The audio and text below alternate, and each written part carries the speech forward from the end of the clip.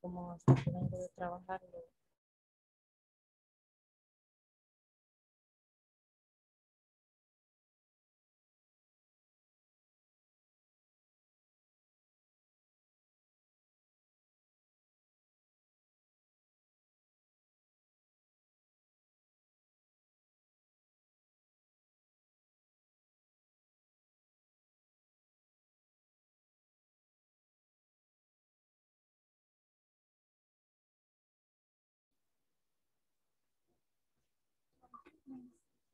Hello, hello. Good evening, teacher. Good evening, Mr. Jimenez. Nancy, hello. Good evening, teacher.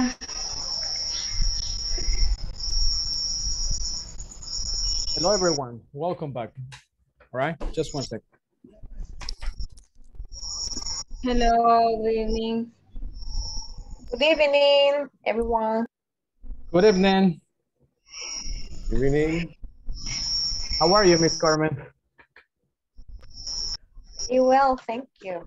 Ready? Yeah. That's the attitude. That's the attitude. Yeah. Right? And it's almost Friday, so we should be happy. We're about to finish the second week, all right? So that's something to celebrate tomorrow, okay? Let's see who we have. Now you can see, Miss Carmen, that it's no longer women power. We have Mr. Edwin, Mr. Jimenez. Only for a few minutes, teacher. Only for a few minutes, right? You're right. You're right. And we also have Mr. Antonio. You see it right now? It's okay. Manpower, I would say, right? We started because I think Sonia was the first lady inside, and after that, I think Anayansi and you joined. Anayansi, yes. Yes, correct. All right. Me, the third one, and you the next one. So one, right. ladies only. I was almost late. Almost late. I was just on time. All right. Yes. Right, Mr. Jimenez. Correct. Yes, it's correct. All right. Let's see when we finished yesterday. I mean, the last thing that we did yesterday. Let's see. Okay.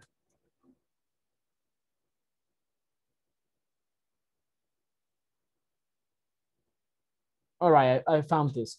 Yeah, you're not gonna get rid of this conversation so easily, right? ¿Verdad? No se van a librar de este ejercicio, ¿verdad? Que comenzamos ayer tan fácilmente. Just one second. Yes, this is the one. I remember that the last activity was this conversation, but you only did the listening part, okay? So in this class, I would say right now with the people present right now, you are going to practice in a breakout room, right? In a breakout room, right? And for that, I'm going to send you to the script, which is this one, all right? There you go. Okay. Let me send this to you right now, all right? So we can practice with this, okay? Just one second.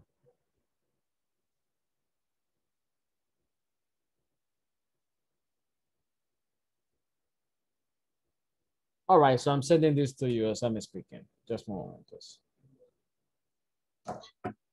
Since sometimes my WhatsApp is too slow, so I'm sending the access to the conversation in the Zoom chat. All right, just one moment, please. There you go. So open it up, please, and you're gonna be able to see the same screen I'm seeing right now. All right, there you go. Let's do something. Let me play the conversation for you and just listen to that one and try to keep up with the questions and the answers over here, please. Tratemos de mantener, ¿verdad?, el ritmo de la conversación. Vamos a reproducir el audio Just everyone listen up, please. Be ready with your headsets or your earpods and everything, all right? Because we're going to do this activity right now. I have 13 participants, so we can make like 3 or 4 groups of 3 or 4, something like that, all right? So welcome aboard, everyone. Mr. Eduardo, Mr. Cesar over here, all right? Miss Elizabeth and Mr. Oscar, all right, so welcome aboard. 1 second over here. Okay.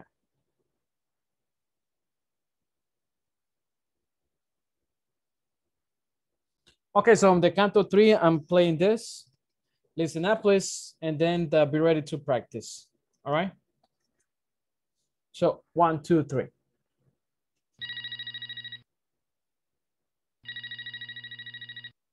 Hello, this is the front desk. Tess speaking. How can I help you? Yes, I'd like to order room service. Okay, what can I get for you? Well, okay, I'd like to order a grilled chicken sandwich, Okay.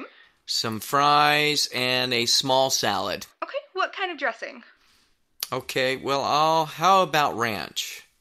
But I'd like it on the side. Okay, on the side. Anything else for you? Yeah, how about a glass of orange juice? Okay, large or small? Well, let's go with a large. Okay. And what room are you in? I'm in, let's see, I can't remember. Oh yeah, I'm in room 640. And your name? It's James. All right. And, oh yeah, how long will it take? Oh, it shouldn't be more than about 30 minutes. Okay, well, what time is it now? 6:45. Okay, all right, thank you. Perfect. Okay. He says okay, okay, like many times, right?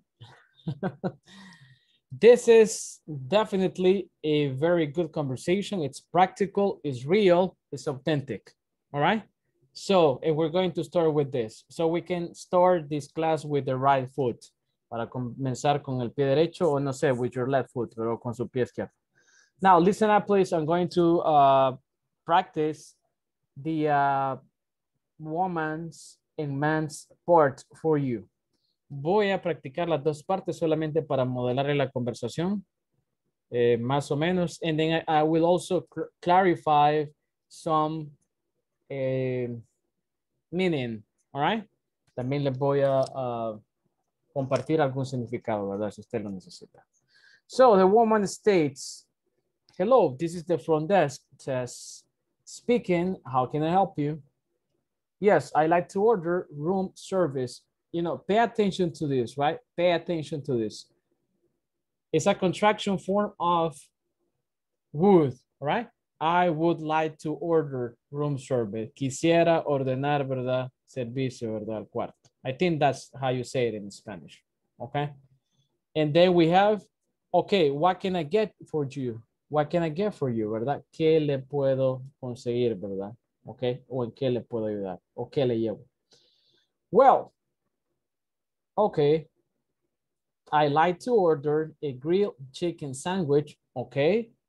When you have this in parentheses, it means that the other speaker says something. ¿Verdad? Cuando usted lo tiene así, ¿verdad? En estos símbolos, significa que el otro, la otra persona en la conversación, ¿verdad? Dice algo. Some fries and a small salad, all right? Papas fritas, en realidad no tiene que decir French fries, all right? Puede decir fries, just like that, okay? Okay, what kind of dressing? ¿Qué tipo de aderezo? Dressing, all right? Okay, well, I'll, aquí él ya se iba a decidir a pedir algo, ¿verdad? He was about to say, okay, I'll like, or I'll have, okay, or I'll take, ¿verdad? How about ranch? But I like it on the side, ¿verdad? Entonces lo tiene que poner a un lado, ¿verdad? O al lado. O sea, no, que no lo pongan on the salad, right? Or on the chicken, right? O sea, que no le revuelvan el aderezo, ¿verdad? Con la demás comida. Okay, or with the fries or with the small salad. Okay, on the side, anything else for you?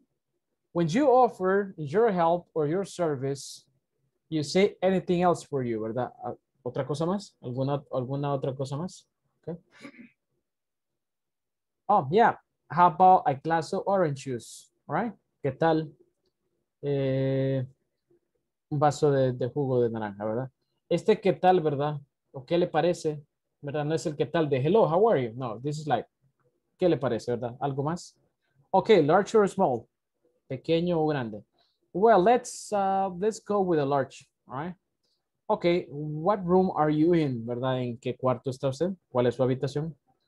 Let's see, ok, estoy en, he's doubting, ¿verdad? Él prácticamente está dudando de esto. Over here, you see? Let's see. Well, I can remember. Oh, yeah, I'm in room 640, ¿verdad? No me acuerdo. Estoy en tal room, ¿verdad? En tal habitación, over there. And your name? Ah, it's James. All right. And how long will it take, ¿verdad? Él le pregunta cuánto tiempo va a llevar o va a tardar que le lleven la comida. Ok, how long? ¿Cuánto tiempo? How long? Ok. Oh, it shouldn't be more than about 30 minutes, ¿verdad? No debería tardar más de tanto tiempo. Okay, okay, well, what time is it now? So he asks for the time, okay? It's 6:45. All right, thank you, perfect. That's it. So this is the conversation that you're gonna practice in a second, all right? Let's see how many participants I have over here, okay? The first activity will be this conversation. I already shared with you the conversation in the chat, in both chats, in WhatsApp and also in the Zoom chat. Welcome everyone. Yes, hydrating, Miss Portillo, hydrating, water. All right. El agua entre todo, ¿verdad?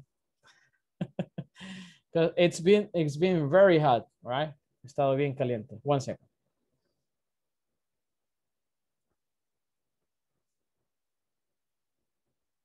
So I will send you to a breakout room right now so we can practice the conversation about the hotel room service. Los voy a enviar al breakout room para que practiquemos la conversación, ¿verdad? Del servicio a la habitación, okay? From the hotel. All right? So just 1 second over here. One moment.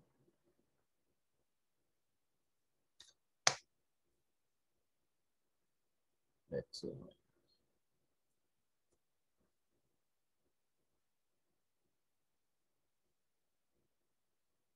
All right, so go ahead, please, and join the groups, please. Thank you.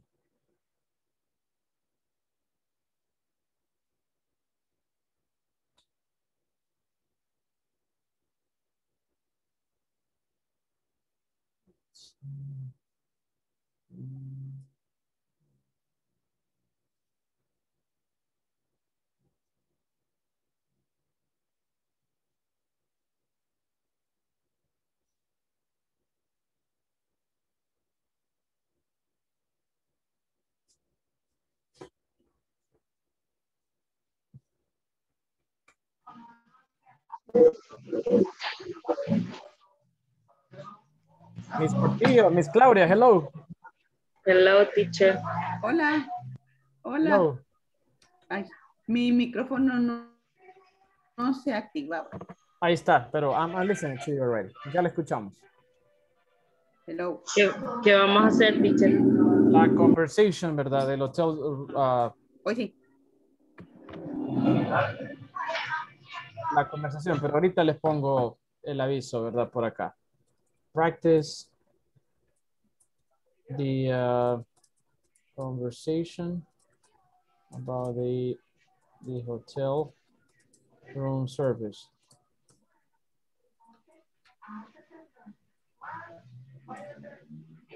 All right. I sent to you the access to the conversation. Okay. Es el enlace que está en WhatsApp. Sí. Okay.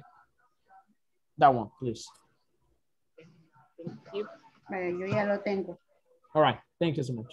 ¿Lo puede compartir, Claudia?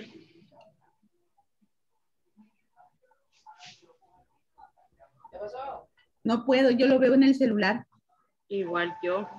Bueno, leámoslo en el celular entonces. Vaya, así. Sí. Okay. ¿Quién empieza? Voy a empezar. Vaya, ahí se mira. Hoy sí, ¿verdad?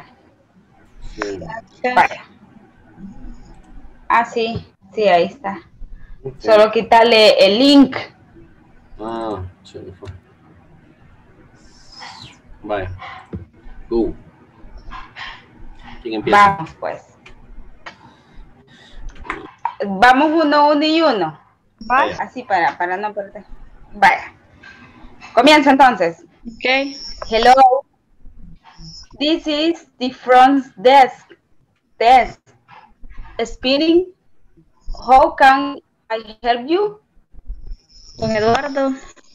Yes, I like to order room service. Okay. What can I get for you? Well, okay. I like to order a grilled chicken sandwich.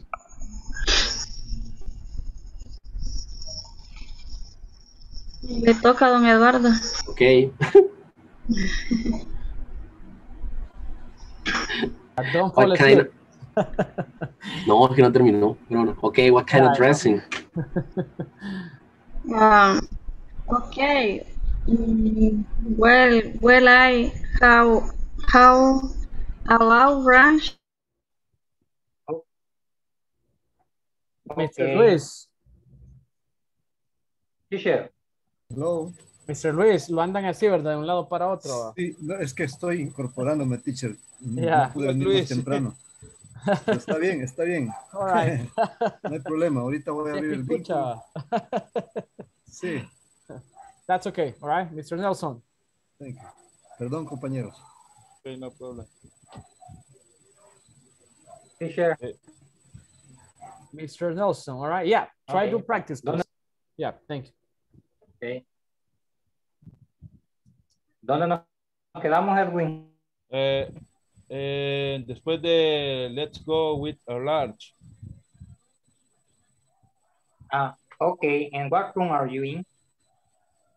I in let's see, well, I can't remember. Oh yeah, I'm in room 640. It is 6:45. All right, thank you. Perfect. Hello, everyone. Hello, teacher. Hello, All teacher. right, hello, Ms. Carmen. Don't worry about it. If I'm not in the room, you can share the screen. All right. Okay. Yeah, because it only gets recorded when I'm in the room. All right. Okay, in the breakout room, no. Yeah, correct. Okay. Because I don't know what's going on in the rooms if I don't get in. All right. Okay. Okay. All right. Don't worry about it. Está Well, bien. Susie, if you want to be the woman. Yo soy la mujer otra vez. No, Flor sería. Flor, okay. Flor. Sorry. No, that's okay. Okay, Flor. Hello, this is the front desk. Speaking. How I can help you? Yes, I like to order room service. Okay, what can get for you? Okay, I like to order a grilled chicken sandwich, some fries, and a small salad. Okay, what kind of dressing? Okay, well, I had about ranch, but I like it on the side. Okay, on the side. Anything else for you? Yeah, how about that? It's James. All right. And yeah, how long will it take? Oh, it should be more than about 30 minutes. Okay. And okay, well, what time is now? It's 6:45. All right, thank you. Perfect. All right, perfect, yes. Claro, que cayó la migra otra vez. Cayó la migra. Hey, Mr. Tony, finalmente Hello, se deja teacher. ver, va. No, qué bárbaro, teacher. Solo ayer no estuve. Bueno, no, ni se deja ver, va, pero ahí está. Gracias, teacher. Gracias. Aquí siempre el pie del cañón, teacher. Sí, aquí tenemos a los tocayos, ¿verdad? Tenemos a los tocayos, Tony, right? Tony. Yeah, the Tonys over there, all right? Two Ironmans. Nice. Two Ironmans, yes. Two Ironmans over here, right? Two Ironman. No sé, quiero ver. Baje un poquito la pantalla, Mr. César. No sé si está compartiendo usted. Right. Scroll down, sir. Bye. La última expresión que alcancé a escuchar, ¿verdad? It shouldn't be more than 30 minutes. It shouldn't be. Shouldn't be. Shouldn't be. No debería ser, ¿verdad? Tardarse más, ¿verdad? It shouldn't be more than 30 minutes over there. Cuando usted dice, how can I help you? O el can se une con el I. How can I? How can I help you? ¿Verdad? Okay. Igual cuando preguntan, dice cuánto tiempo va a tardar. Antes del shouldn't be, ¿verdad? How long will it take? Will it take? Como que fuera Willy, ¿verdad? Liberen a Willy. How long will it take? All right?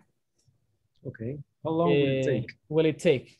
Es parte del idioma, ¿verdad? Unir eso, ¿verdad? Como cuando él dice, cuando está en el cuarto, en la habitación, dice, I'm in room 640. Let's see. Well, I can't remember. I'm in room 640. I'm in, right? Cuando usted le dicen, vas a participar de algo, usted dice, yeah, I'm in. Estoy dentro, ¿verdad? Cuénteme. I'm in. Ok. 640 sería, profe. Lo que pasa es que ellos deciden cómo decirlo. Ellos le pueden decir 640, pero ellos lo dicen 640, ¿verdad? 640. Okay. Ah, ok. Ajá, porque son haraganes. 640. Son haraganes, por eso. Entonces, 640. Yeah, I'm serious over here. You see. Okay. I think everybody finished up to this point, right? I think, yes. Right? See, yeah, yes. Yeah. I'm just going to give you, let's see, like 1 or 2 minutes because I need to enter the last group. All right. Okay. Okay. Just 1 second. Okay. Thank you.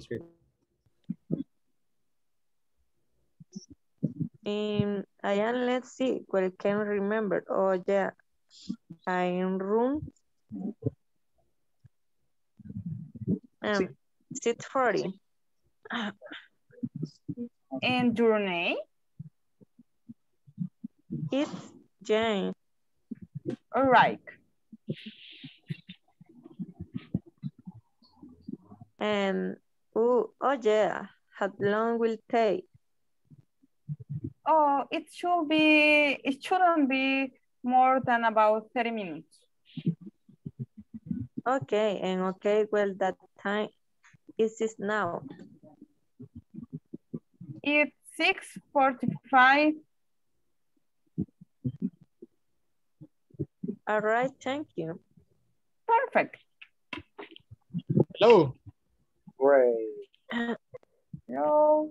Yeah, Miss Elizabeth, no había visto, no había escuchado su audio, pero no se preocupe, si gusta que...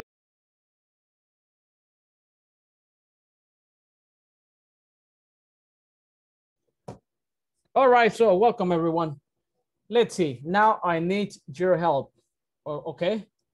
I need your help. So can I have 2 volunteers? I'm very predictable, so Miss Susana Hernandez, you're gonna be the woman, all right? Of course. Hey, Mr. Antonio, you actually raised your hand. But let's see, because I have 2 Tonys over here. So yeah, I think it was el más malilla. What is it? Lo siento, no soy yo entonces. I think it was you, sir. All right, here we go, please. So, Miss Susana, you're gonna be the clerk, and then Mr. Tony, you will be the customer, okay, or the guest. If you don't mind, please, you may start. Go ahead, please. Okay. Hello, this is the front desk. Desk speaking. How can I help you? Yes, I like to order from service. Okay, what can I get for you? Well, okay. I'd like to order a grilled chicken sandwich. Okay. Some fries and a small salad. Okay, what kind of dressing? Okay, how about ranch? But I like in other side. Okay, on the side. Anything else for you? Oh yeah. How about a glass of orange juice? Okay, large or small? Well, let's go with a large. Okay, and what room are you in? Let's see. Will, I can't remember. Oh yeah, I am in room 6040. And your name? It's James. All right. And yeah, how long will it take? Oh, it should be more than about 30 minutes. Okay, I'm okay with what time is it now? It is 6:45. All right, thank you. Perfect. Yeah, that was perfect, by the way. In this conversation, you are going to learn how to say okay.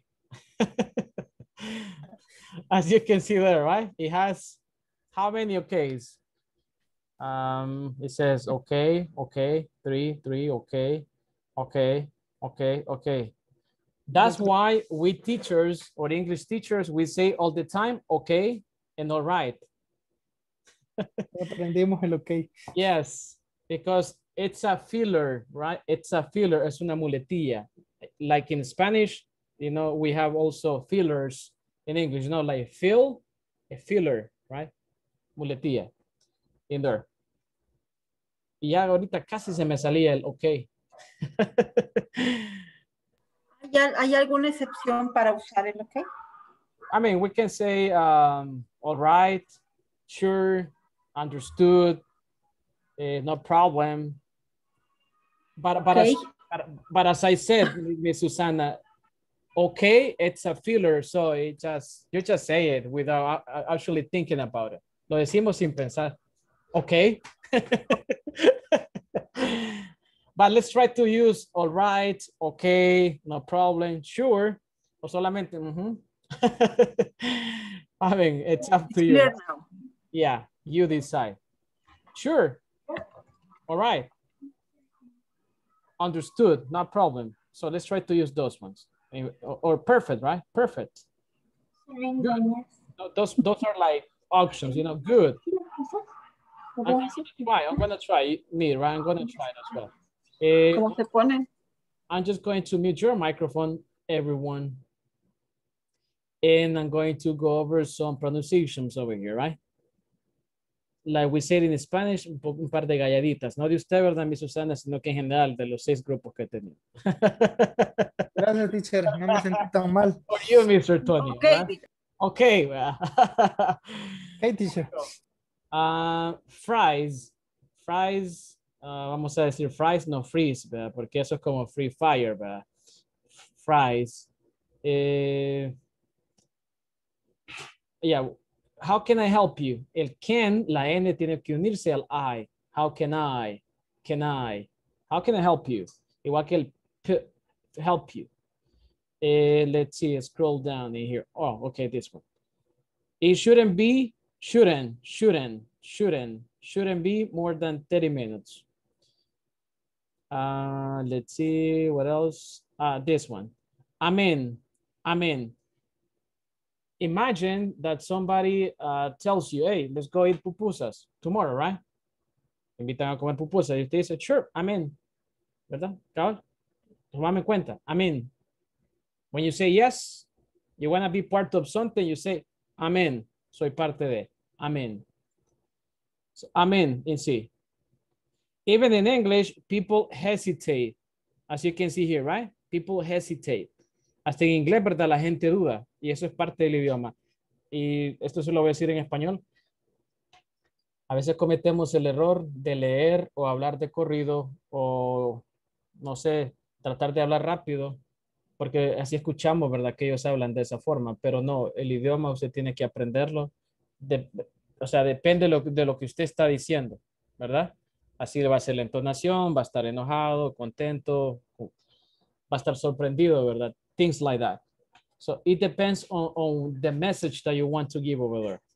As you can see in here, in this part, let's see if I can find it. This phrase, esta frase, veamos, dice uno, déjeme ver, let's see or let me see, ¿verdad? Let me see, déjeme ver, or let's see, veamos, let's see or let me see. And over here, he goes, let's see, bueno, estoy, déjeme ver, veamos. I can't remember, como 4 cosas dice, ¿verdad? Nunca dice nada. Oh, okay. It is, yeah, okay. It's basic. I'm in room 640. In your name, James. All right. Mire, pues aquí está, ¿verdad? ¿Qué duda? Oh, yeah. Este es el colmo, ¿verdad? I mean, this is too much. Okay and okay. Oh. So the second okay is too much, as you can see in there. Nice. I'm going to stop sharing this screen. And let's continue with the rest of the class. So thank you so much for being in the class. And I'm going to give you some announcements right now because I think it's necessary. So here we go. Remember that for tomorrow, if you haven't done section 2, unit 2, homework assignments about online orders and refunds, it would be great, sería quizás lo mejor, you know, for me and for you. This is just a suggestion, right? Solamente por pura sugerencia y por control, ¿verdad? De esto.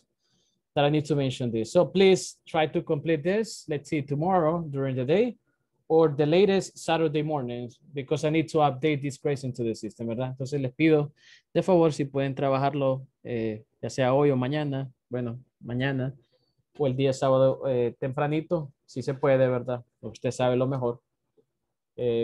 Así yo actualizo notas lo más rápido posible. No. No queremos. Yeah, we don't want to. Huelga, huelga. Huelga de hambre. Yes. No, mentira, de hambre no, de otra cosa, menos de hambre. Strike. Let's see here. So that's all I have to say in there. All right, that's all I have to say about this. Número 9, la tarea número 9, a mí me costó. Creo que es la única que le aparece en rojo. Yeah, you're right. The thing is that there's a mistake over here. So in here, it tells you, so write a question, but in reality, Miss Elizabeth, you need to write a statement, ¿verdad? Según la indicación, es una pregunta, según esto, ¿verdad? Pero en realidad, según dijo Miss Portillo ayer, es una estructura de oración normal. I would buy, pero a ver, he would like to buy, vamos a ver, I would like to buy, si es una pregunta, would you like to buy there again? Así es. Would he like to buy there? Teacher, this is the case that I told I was you, right? Yes, Yeah, it sorry. wasn't it wasn't a question. It's not a statement, right? It's a question, right? No, it's a statement, right? It's an affirmative statement. It's an affirmative statement, correct. Thank you. He would like. You're right. Yeah, I was saying the opposite. Thanks for the help. So he would like to buy there again. You're right. Let me see. All right, I'm going to click on submit. It says yes, correct.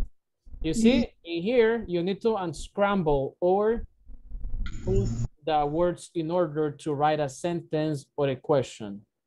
So number 3, it's an affirmative statement, it's not a question. La 3 es una oración afirmativa o enunciado, no es estructura de...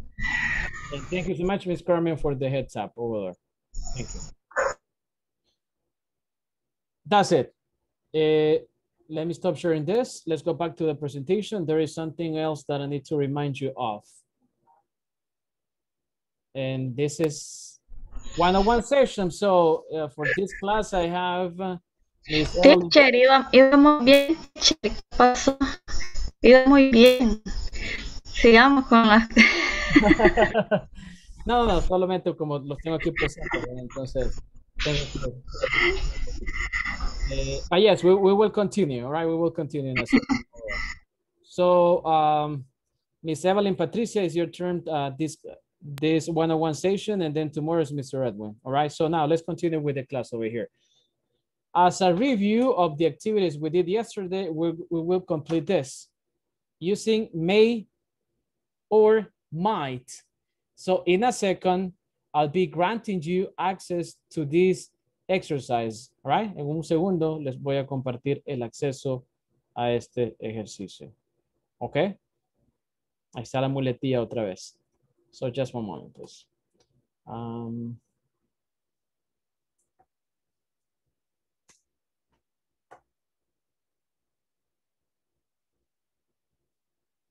One second, I'm sending this to you.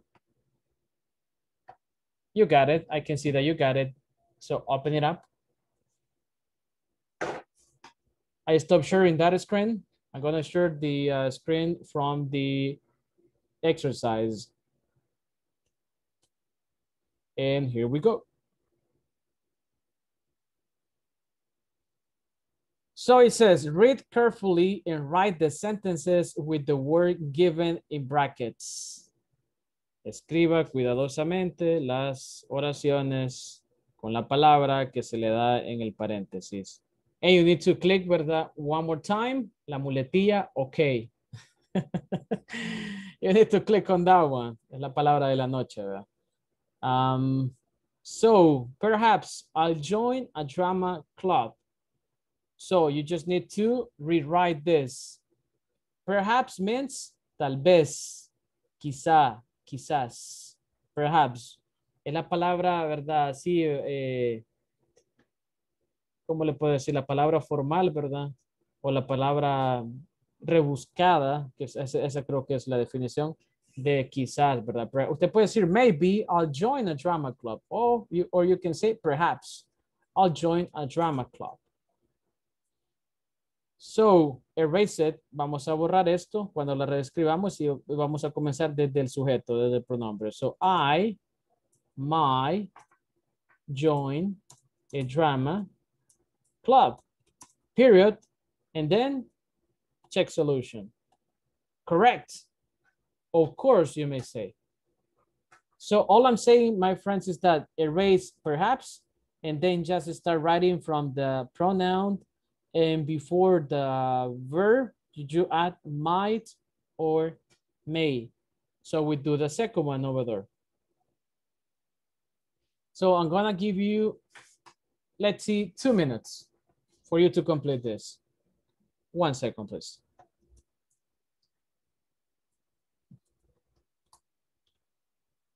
If you study already, that's okay. Yo no me enojo si ya comenzaron, ¿verdad? Pero voy a darle el tiempo para que todos tengamos lo suficiente. So just 1 second over here.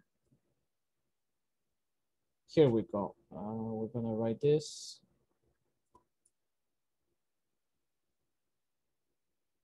So 2 minutes. Start now. Please take advantage of them, please.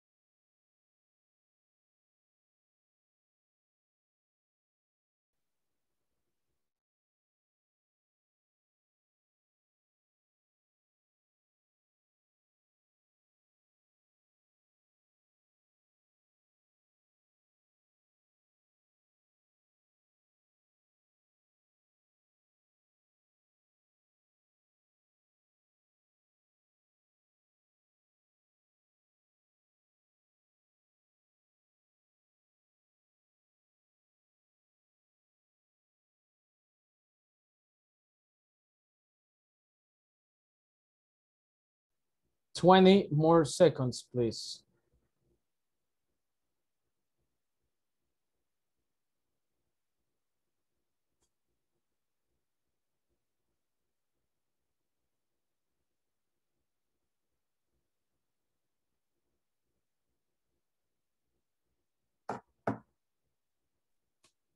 Time is up.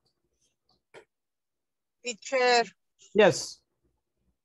good evening. Yo todavía voy manejando. A disculpar que no lo puedo hacer. Me metí a la página y todo, pero no lo logro. I understand. No, be careful, all right? You may do it later. Don't worry about it. Miss Evelyn. Thank you, teacher. You're welcome. Gracias. But don't worry, I'm gonna be waiting for you at 10 p.m., ¿verdad? La voy a esperar a las 10. Mala gente, ¿verdad? Malo usted va. Pero poquito. Okay, let's see. Can somebody help me, please, with these statements? So we can move on with the rest of the class. Miss Carmen, do you have your microphone? Yes. Yeah, thank you. So, Yes. right. The sequel may be better than the first film.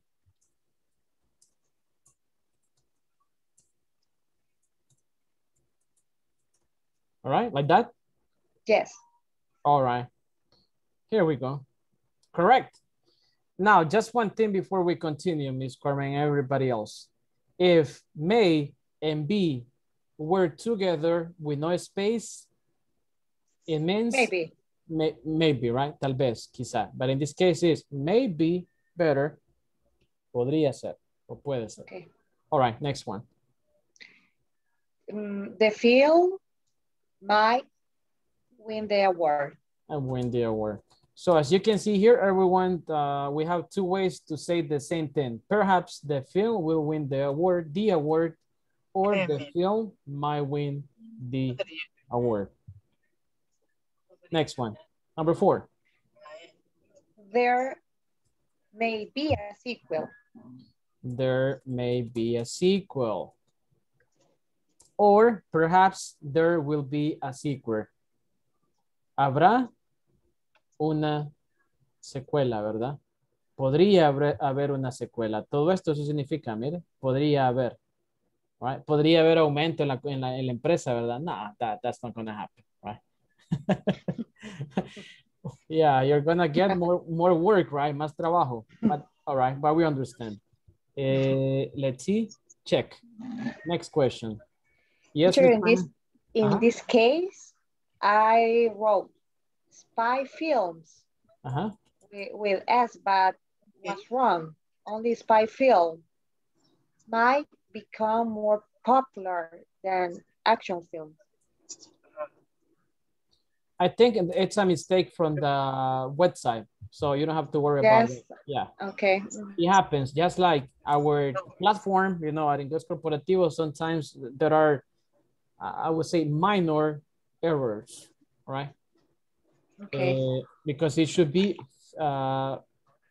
films. Because you are comparing action films with spy films, right? Spy films, in plural, yes. Right.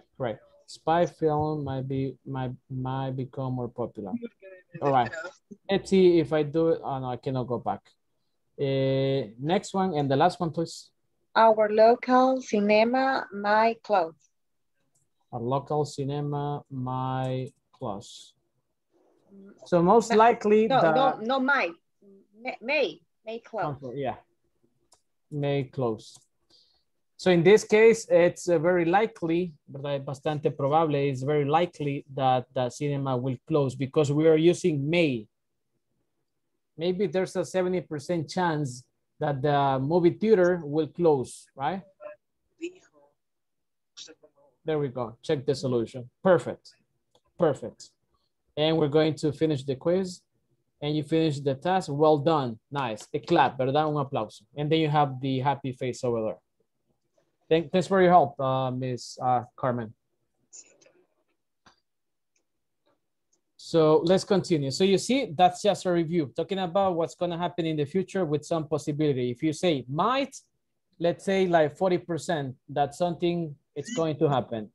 May, 70%, that's something in the future can happen, right? Let's see, let me find the presentation. What's next for you, my friends? Yes, another conversation. No, that's the same one more. Explanation. Okay, it's an explanation that I need to give you right now. So you may grab a pencil or in your notebooks or just try to, you know, pay attention to what I'm gonna be saying to you right now. So throughout this week, we covered modal verbs and we started with can, could, may, might, and now is the term for would. All right, those are modal verbs. Because they are not the main verbs, you use these ones to change the meaning of your message, right? Ocupamos estos verbos modales para cambiarle el sentido al mensaje que vamos a dar. So, would is a modal verb. Would is often used in conditional sentences with a clause beginning in this. I mean, this is not really necessary. What matters to us is that it's a modal verb and we use it for hypothetical or for fictional examples or sentences.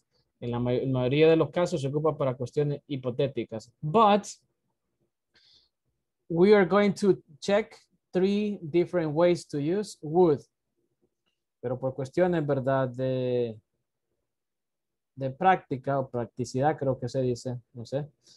We're going to review, o de conveniencia, we're going to review only 3 ways, 3 formas de ocupar esto. That number 1, used as a polite invitation or to offer. This is the one that you know or that you're familiar with. Esta es la forma en que usted conoce al would, ¿verdad? You know this already. You know that already. Me avisan si se escucha bien, por favor, porque no los alcanzo a ver en mi pantalla. Everything Sí, okay? teacher, se escucha. Okay, thank you so much.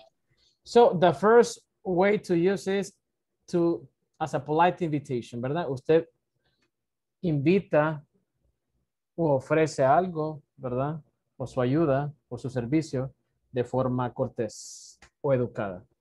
For example, would you like to go to the movies with me tonight? Repeat after me, please. Say that after me, please. Would you like to go to the movies with me tonight? And you say, no, thanks. And the next one, would you like some more tea? Yes, please. Thank you. Would you like some more coffee? Please. I would be happy to help you with preparation for your exam, ¿verdad? Me estaría encantado de ayudarle en la preparación o con la preparación de su examen.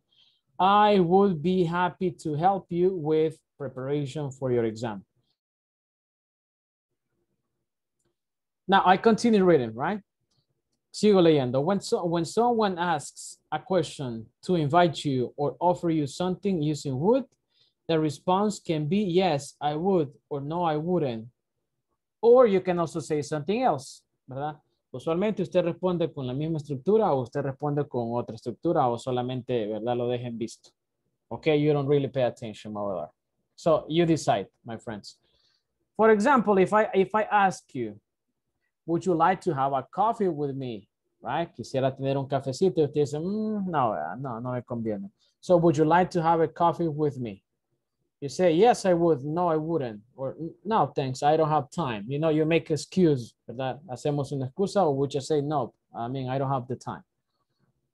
So this is the first way to use would, you know, for invitation or to offer something, ¿verdad? El primer uso, creo que es el más común o el más trillado, invita algo, ¿verdad? Con would. Now, number 2, describe a prediction, hypothetical situation. This is new for you. And pay attention to that one, please. So keep an eye on this one, ¿verdad? Pongámosle, ¿verdad? Echémosle un ojo a esta estructura. And we're going to try not to get confused. Vamos a tratar, ¿verdad?, de no confundirnos un poco. Describe a prediction or hypothetical situation, ¿verdad? Usted está haciendo una predicción o algo, una situación hipotética. For example, it would be nice to have a barbecue, right? It would be nice to have a barbecue. Es algo hipotético, ¿verdad? Usted dice, sería genial o estaría bueno, no me enojaría. Estoy haciendo como las traducciones, ¿verdad? Las interpretaciones. It would be nice to have a barbecue. Sería genial, perdón, ¿verdad? Tener una barbacoa. It would be nice to have a day off, okay, during the week, right? It would be nice.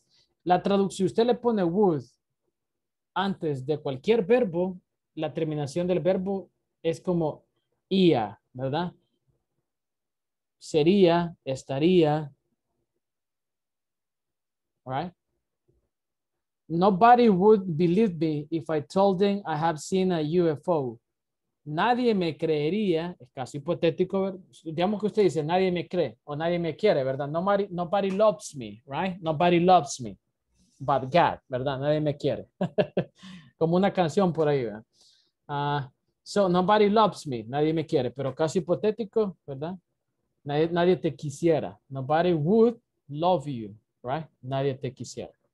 Okay, so, nobody would believe me if I told them I have seen a UFO.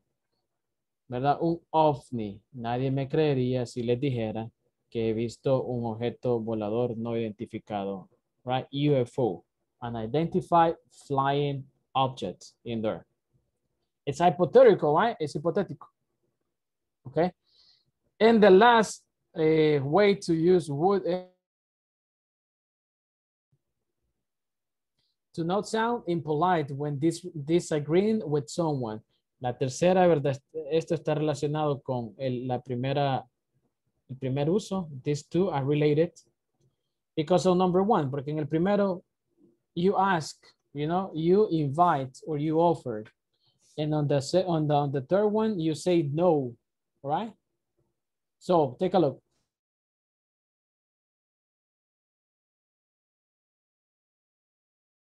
I'm sorry, I would like to point out that you need to review those numbers. Quisiera hablar con usted, ¿verdad? Le llama a su supervisor y lo sientan, ¿verdad? O no sienta, ¿verdad? Quisiera hablar con usted. I would like to talk to you, right? Okay, I would like to. I would like to point out that you need to review those numbers, ¿verdad? Yo quisiera, ¿verdad? Recalcar o quisiera señalar, point out,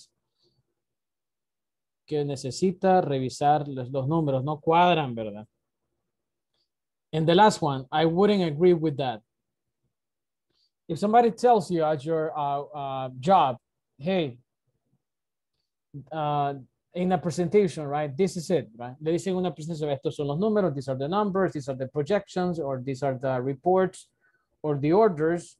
Estas son las órdenes, ¿verdad? No sé, lo que usted ha hecho, ¿verdad? O a budget, una licitación o algo. Y usted dice, no, I wouldn't agree with that, ¿verdad? Yo no estaría de acuerdo, right? Y dicen, vamos a trabajar, no sé, el sábado en la tarde para reponer, no sé, van a hacer puente para el día del padre, ¿verdad? Something like that, right? And then you say, no, I wouldn't agree with that, ¿verdad? Yo no estaría de acuerdo. Para ser polite, pero si usted, ¿verdad? Lo quiere decir de forma directa, no, I don't agree with that. Yo no estoy de acuerdo, right? Pero como caso hipotético no ha pasado, te dice, I wouldn't agree with that, right? Entonces, si usted le antepone el would a un verbo, ya lo haría así, ¿verdad? Hipotético. Would. All right? Is that a question for me right now? I'm going to share the rules of this with you right now.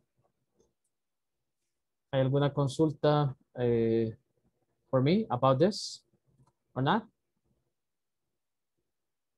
Hold on, I'm sending this to you right now. Les estoy enviando esta cuestión, ¿verdad? De la explicación que acaba de hacer. One second, please. There you go. But I will continue with some other explanation over here because I want to make sure that you understand this well. And in that way, you're going to be able to practice. Entonces, cerciorémonos que ha quedado claro. Vamos a ver. What I have over here. Would. See. Yes. I will continue with some more examples with this modal verb would, and then I'm going to ask you to practice, please. Vamos a continuar con una explicación de otra fuente que tengo por acá, o de otro autor, o otro material. Vamos a ver. Here we go. Take a look at this. Hasta con dibujito, ¿verdad? We use would, wouldn't, when we imagine a situation or an action. We think of something that is not real, ¿verdad? Cuando nos hacemos, ponemos, no sé, a pensar cosas que no son reales, ¿verdad? Cuestiones imaginarias. Imagine a situation. For example, it would be nice to buy a new car, but we can't afford it. ¿Verdad? Estaría, no sé, me gustaría, o estaría bueno, o estaría genial, dice la gente, comprarme un carro, pero no lo puedo pagar. We can afford it, right? Next one, I love to live by the sea. Me encantaría, ¿verdad? Vivir cerca del mar, you know, just like an Ayansi over there. Right? So I love to live by the sea. Me encantaría, me gustaría, right? Shall I tell Chris what happened? No sé, ¿le digo o no le digo qué pasó? No, I wouldn't say anything. Yo no le diría nada, ¿verdad? I wouldn't say anything. Le decimos, ¿verdad? No, I wouldn't say anything. Continue. I'm going to go with letter B over here. Take a look at letter B. So let's compare will and would like this. I'll stay a little longer. I got plenty of time, ¿verdad? Me quedaré, ¿verdad? Un poquito más. Tengo tiempo. This one, right? I've stayed a little longer, but I really have to go now, so I can stay longer. Igual que en español, ¿verdad? Dice, me quedaría, ¿verdad? Más tiempo, pero me tengo que ir. I would stay, me quedaría. Creo que hasta este punto, ¿verdad? Creo que ya se quedó claro. Si usted le pone would a cualquier verbo, ya se vuelve hipotético, ¿verdad? It's hypothetical to this point, all right? It's hypothetical in there. I call Lisa, I have her number. Voy a llamar a Lisa, tengo su número. I call Lisa, but I don't have her number, so I can call her, ¿verdad? Llamaría o le llamara a ella, pero no tengo su número. I can call her, obviamente no le puedo llamar, as you can see there, right? We're gonna leave it until there. So let's try to practice over here. It's time to practice. I will send the second screenshot to you right now. Les envío la segunda captura de pantalla con esa explicación. Recuerde, si usted se puede quedar con el primer cuadrito que le mandé, or with the second one over there. So you decide. Just one moment, please. It's being sent in there. Now, one more time, please take a look at my screen. And then we take it further. Here we go. Take a look. Now, there's this little quiz that I invite you to take. And this one, you're going to take it in a breakout room because we will also practice a conversation, all right? So I will send you to practice this in a breakout room. And once you finish, I'm going to take you back to the main station. And then we're going to introduce a conversation. And after that, I will send you back to a breakout room. Entonces, vamos a practicar 2 veces en el breakout room, ¿verdad? Pero una vez. Primero practicamos el quiz y luego la conversación, ¿verdad? Entonces, vamos a ir y regresar. One moment, please. Let me send this to you. En un segundo les envío el acceso, ¿verdad? A esta pequeño quiz que está por acá. Allow me just one moment, please. All right, let me know, please, if you're able to access that.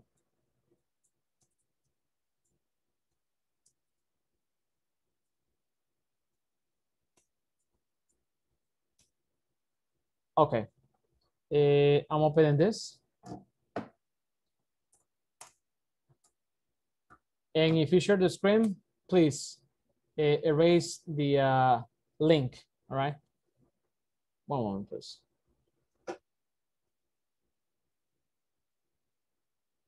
I'm gonna share the screen right now. There you go. So this is the quiz that I just shared with you.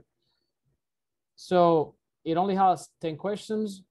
Read the grammar explanation below if you want to, or just the options in there. So I'm opening the breakout rooms right now so you can practice as a group, ¿verdad? Vamos a hacer quizás individual, pero usted puede tomar turno, ¿verdad? Hacer turno, ¿verdad? Number 1, me. Number 2, somebody else. Number 3, and that way. 1 second, please.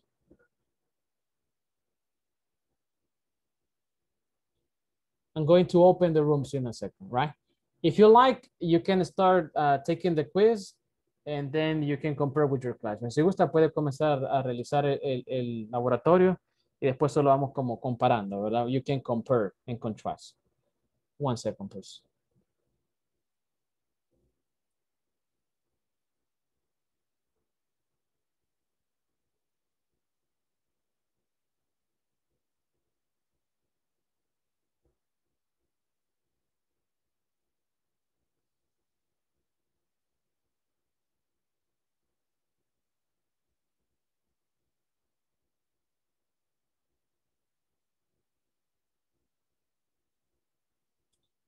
All right, so I'm opening the rooms right now, so join them, please.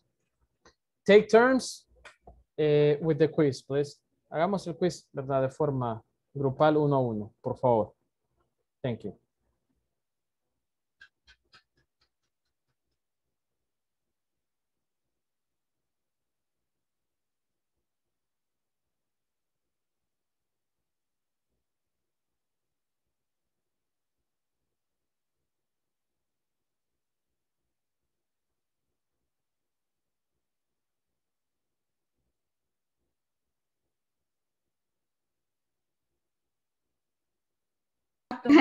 Exacto. Hoy sí, ¿verdad? Hoy sí estamos completos, ¿verdad? Ay, qué realidad, teacher. Cuando me tardo de repente un par de segundos a mandarlos a los grupos, es porque estoy mano peluda poniéndolos a ustedes en Nos el está grupo. buscando. Porque Mire, los y estoy no nos puede buscando. dejar en automático. Y de repente, como no son los mismos participantes que ingresan, y tendría que dejar los otros automáticos también. Ajá. Pero un par de segundos, ¿verdad? Sí, pero está bien que ella después recapacite. Así, ¿verdad? Me acuerdo de la encuesta y se me pasa. No se sienta amenazado. Mire que somos de los pocos, Ajá. es verdad que somos de los, creo que nosotros tres, y pero Eduardo que no, como que no cuenta, pero somos de los que estamos desde el principio. Sí, ustedes son los sobrevivientes, survivor. Porque Ana Yancy no estuvo con nosotros el pasado. Ajá. Ella siempre seguía, pero como no la pudieron inscribir, lo pusieron a otro grupo y luchó para venir aquí de regreso. Bien persistente. Wow. Ella. Sí, bien persistente. No, eso la verdad que es parte de su trabajo, pues, o sea, porque quiere venirse para acá porque, o sea, es buen teacher, la verdad. Sí. No, lo que le iba a decir es no, que, pues no. como dice Saraí, no, lo que le iba a decir, como dice Saraí, se tenía que decir y se dijo. Y se dijo. El pollito así. Ay, cabal. All right, so let's go ahead, please. All right, let's go ahead. Yo esa ya la hice y puse to come. All right, si gusta vamos para no regalársela mucho a sus amigos. Vaya pues. One and one, ¿verdad? Si gusta. All right. Va, yo ahorita yo estaba ingresando al link. So let's say that Miss Claudia, the one is for you, right? The first one is for you. Okay. Va.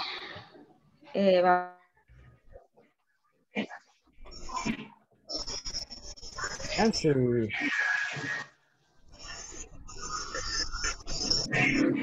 Yancy.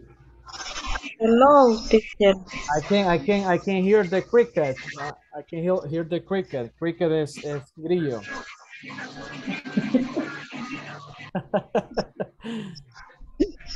Es que casi recibo la clase en la calle.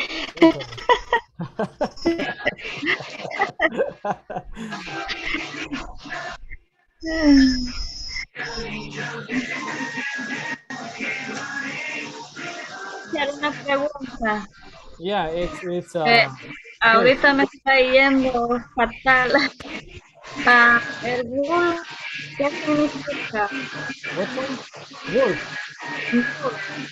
Dice que el wood en realidad no significa nada, pero el solito, cuando se lo pone con un verbo, el verbo ya termina, agarra la terminación de iría, ¿verdad? Iría. Yo haría, trabajaría, comería, viajaría, algo hipotético. Por ejemplo, en este caso usted dice, would you like? ¿Quieras qué? Eso es lo que me está confundiendo un poco. Ajá. ¿Quisieras qué es? Would you like? Or to come or to come? Well, Si gusta Miss Portillo, you go one by one, right? So for example, so Anayansi, you do the first one, and then Miss Portillo, you do number 2, number 3, Miss Anayansi, and then you continue that way. ¿Le parece? Okay. Right. So Anayansi, you may start, please. So for to come or to come? To come. Yes. Okay, so Miss Portillo, in which sentence can you write would like? I would like to work with animals in the future. Yes, in the future. You got it. Yes. All right, so Anayansi, which sentence is not correct? Suerte, acá le toca. Not correct. Which is not correct? I would not like any more tea than you. I wouldn't like any more tea. Are you sure? I love some chocolate. I wouldn't like on a dog. I love some chocolate. No, that's not the correct one. So, perdón. Quiere decir que two are correct. Dos oraciones están correctas y una está mal. Una. Sí, puede ser la A. O la C. La B o la C. También. Yo creo que ya sé cuál es. I think I know.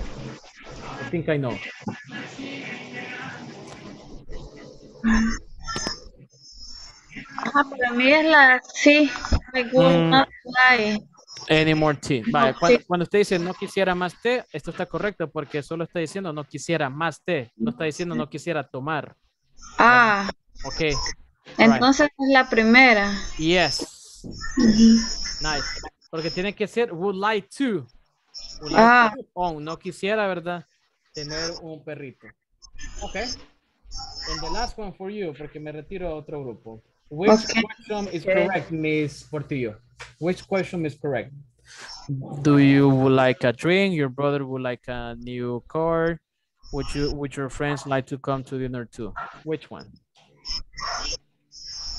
Would your friends like to come to dinner too? Yes, ma'am. Correct. Nice. All right. I'll see you in 2 minutes. Okay? Okay. Let's see.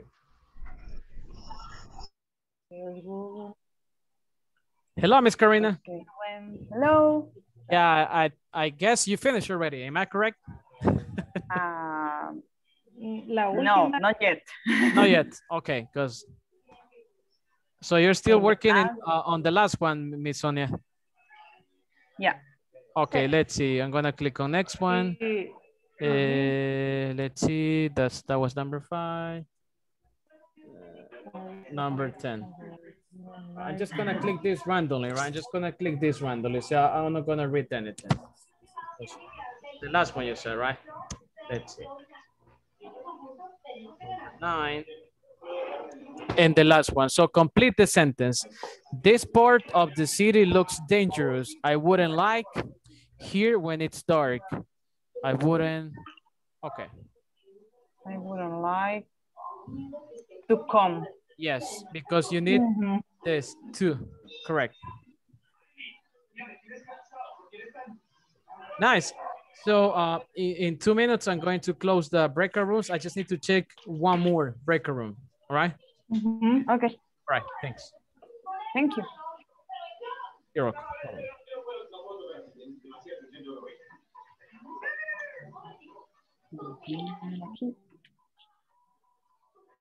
Hello, teacher. Ahora viene. Hello, hello. Hello. Visitas. Entonces, when would you like visitors? Tendría que ser. When, ¿por qué no va? ¿Cuándo? ¿Cuándo? Eso de you no va nunca antes, entonces debería de ser when would you like to visit us? When would you like to visit us? Correct. Yes. Nice. All right. El otro dice, in which sentence can you write that? Excelente. Chica, ya rato hubiera venido. Excelente. Sí, ya vino. Sí. Hello. Es que el teacher la mandó hasta bien teacher. tarde, la mandó el teacher. Ajá, ajá. Perdón, teacher. No damos ni una. Sí, nos quedamos bastante así como que, ¿por qué era esa? But that's okay. That's the idea, you know, to debate about. Okay. Debatir, ¿verdad? Would you like to visit Okay. us? Completa esta oración, esta pregunta, perdón. When do you like, when you would like, when would you like to visit us? Visit us. When do you like? Quizás la 1. ¿Cuándo? No. Cuando te ¿Cuándo gusta. es que Visitarnos. para- ¿Cuándo? When- Ajá, a visitarnos. When you would like. To. ¿Cuándo? To. When do you like? Do you like? When do you like? ¿Qué When piensa usted, you would Elizabeth? like. Ah, no, ya. Elizabeth. Elizabeth. Ilumínenos. Aquí estoy. Estoy pensando. When you would like. Preguntémosle al teacher qué piensa. Ajá. Cuando Es hace- que la idea la ¿Cuál es? tenemos porque es algo improbable, ¿va? No, ahí es una invitación, prácticamente. Cuando, sí, igual es improbable Pero- también, ¿verdad? Es improbable, tiene razón, es hipotético. Ajá. ¿Cuándo nos visitarías? Entonces, en una oración normal, usted dice, I would visit you tal fecha. Yo lo visitaría, ¿verdad? Pero ahí estoy preguntándole cuándo quisiera visitarnos, ¿verdad? ¿Cuándo quisiera visitarnos? Entonces va a ser, when do you like? would, no, When do you would, like? would. When En preguntas, el When- would when- va antes del sujeto. Would. When would When you like? would you like 3. to visit? Correct. Yes. Okay. Nice. Ah, la chuchica. Vale. ¿Cuál es la oración? Claro, charro que ya charro que ya cayó. Charro. Charro, churros y cigarros. Ya vino. Pues hablamos. Yo lo Así pensé, que- pero no lo quise We decir. finished, teacher. Yeah, I know you finished already, but I was helping some of your friends, you know, in the other rooms. All right. Sí, tuve unas Ok. confusiones con algo. Como realmente pensé que estábamos hablando del would y todo, me fui con unas respuestas así. Cuando te right. decía la mejor respuesta, entonces sí, me saqué 5. Oops. All right. Sí. Yo me saqué 9, pero después de 4 veces. Quiero aclarar. Que casi me memoricé todo el quiz. Es que usted pensaba que era igual que la plataforma, ¿verdad? Que la hace varias veces. Teacher tiene que avisar antes. I know. Let's Que la see. reguemos. All right, let's see. Realmente sí sirve seguir haciendo los ejercicios, porque sí te queda Yes, más. repeating the structure. Yes. Exactly. That's the idea. Hold on, let's see. All right, so welcome back, everyone. We're going to continue with this exercise. And in this opportunity, I'll be choosing 10 students, all right? 10 participants. Voy a elegir, ¿verdad? 10 personas acá, ¿verdad? Que me ayuden. So let me just 1 second.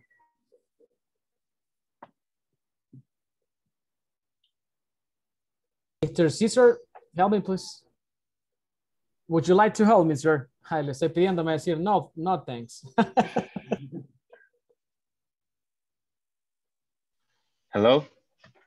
With number 1, please. La comparte pantalla. La primera es, would you like to come to my house for dinner? Yes, correct. Because we need like to. We need to after like, correct. Yes. Thank you, sir.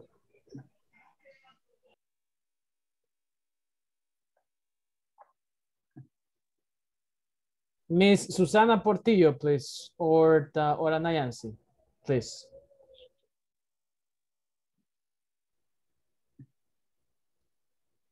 Okay, teacher.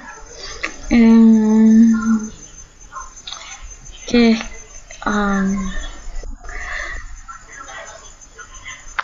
I would like playing tennis with my friends.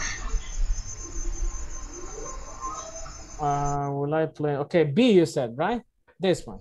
Yep. Yeah. Okay, thank you. But in reality, Ana Yancy, when you use would, you never add an ing to a verb. So that's not correct. Okay. Okay, so we have number 1 or number 3 or A or C. 3. Okay, I would like to work with animals in the future. Correct. The first one, it's incorrect because we don't have to. Aquí le hace falta el to. Y aquí ya lo tiene. Right? It has it already. Thank you. Okay. Let me choose somebody else.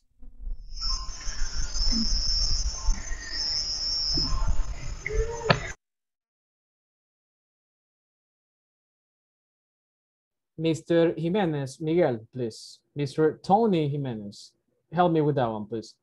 Thank you. Okay. ¿Cuál es la no correcta? What Yes. is not correct? Okay. I would like a dog. I wouldn't like a dog. Yes, you're right, sir. And what's the mistake in there? So what's the error? What's the error in there? ¿Cuál es el error? What's the error?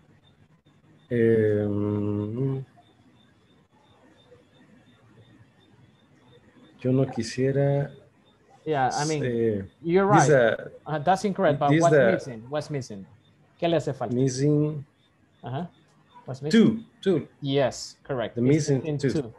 Yes, it's missing the preposition to. I wouldn't like to own a dog, ¿verdad? No quisiera ser propietario o tener un perrito. Thank you, sir. Okay.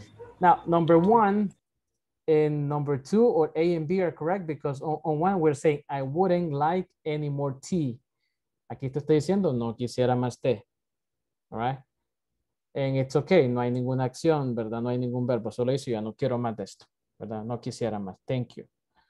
Next one, I love some chocolate cake, ¿verdad? Quisiera más chocolate. Aquí solo usted está diciendo, ¿verdad? Quisiera, I love, me encantaría, ¿verdad? Some more chocolate. O está pidiendo, pues, de una forma bonita, ¿verdad? Thank you, Mr. Jimenez. I'm choosing somebody else over here, very quickly. And Mr. Francisco, can you help us, please, sir? Or Mr. Edwin, if you don't mind.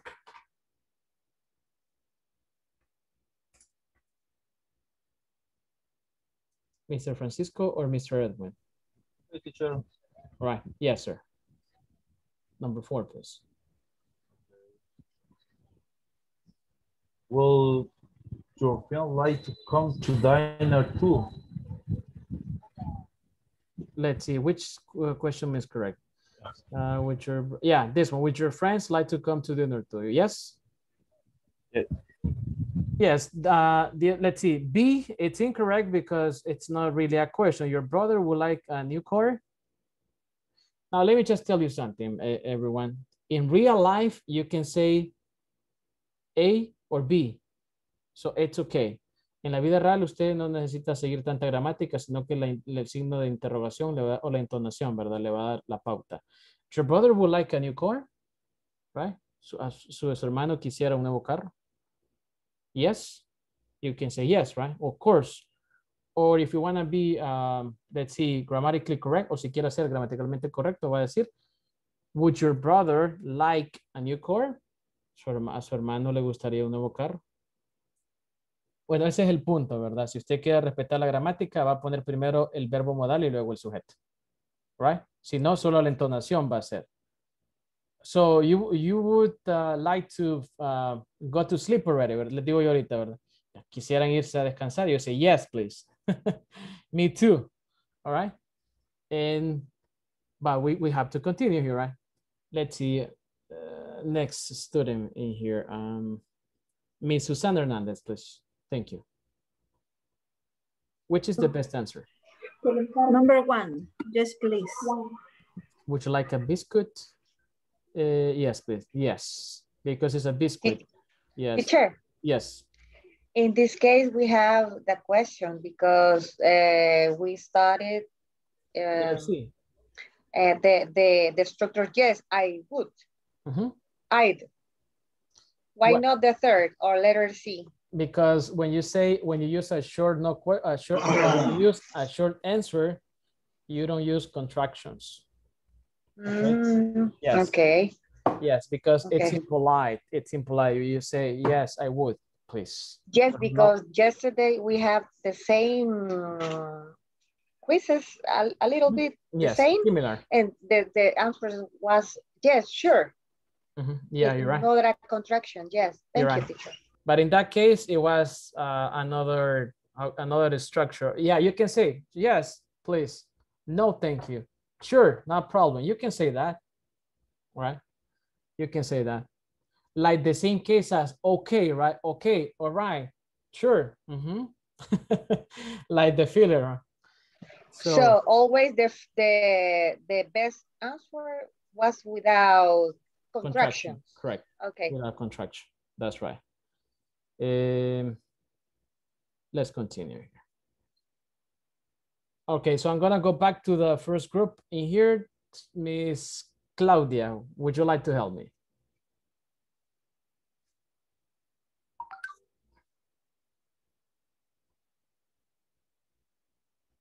Miss Claudia. Yo no lo digo porque suena raro si leo eso. Mentira. My husband likes bananas. Okay. He eats one every day. All right. So he eats one every day. Likes, you said? Likes. Okay. Fíjese que en este caso, en la vida real, ese estaría bien. My husband likes bananas. He eats one every day. Y de hecho es la única. Would like to eat, maybe. Would like to eat bananas, right? Pero también quisiera, pero suena raro. O sea, no estoy hablando nada de sentido ni nada, sino que would like por la gramática. My husband would eat. Okay, let's see. Let's click on this one. Yeah, that's the correct one. But since this is just a grammar quiz and it's supposed to be tricky, ¿verdad? Como es un examen de gramática corto y tiene que ser, ¿verdad?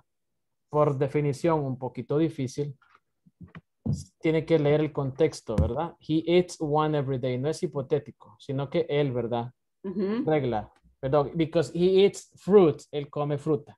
All right? So, my husband eats bananas. He eats one every day. All right? Caso hipotético sería, my husband would like to eat fruit like mangoes, bananas, or something like that. Because he is sick, ¿verdad? Quisiera, no sé, comer algo de fruta porque está enfermo, ¿verdad? So thank you, Miss Claudia, in that one. Let's continue over here. Next participant will be Miss Catherine or Miss Susana Portillo, if you're over here, please. Yeah, Miss Susana, please. Thank you. Portillo. Complete this question. Did you like listening to classical music? All right. So would you like Would listen? you? Yeah, you're right. Uh-huh. I mean, which is, are you listening to classical music? Vaya, aquí pasa algo. No, incorrect. Aquí pasa algo. Would you like listening to classical music?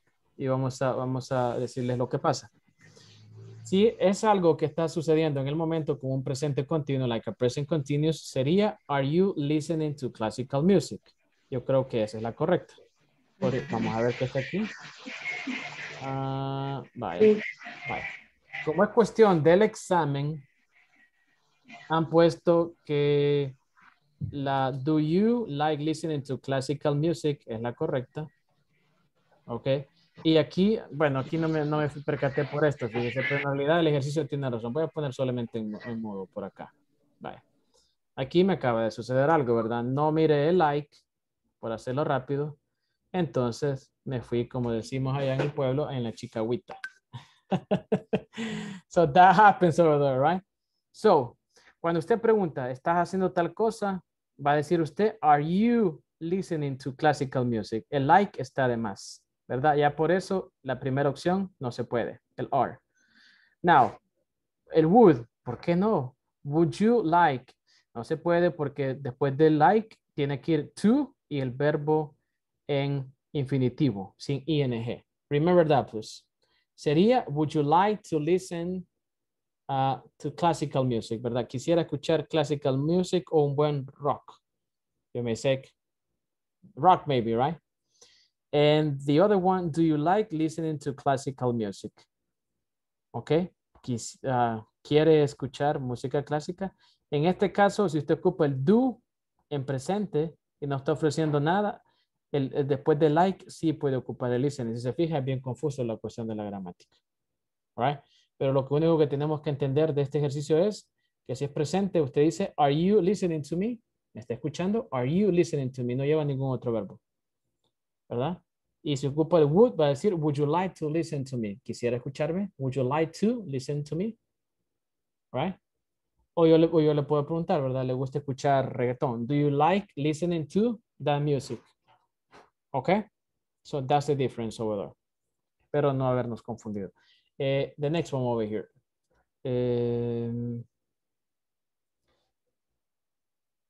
Let's see, Miss Karina, please. Yeah, could you help us with that one, please?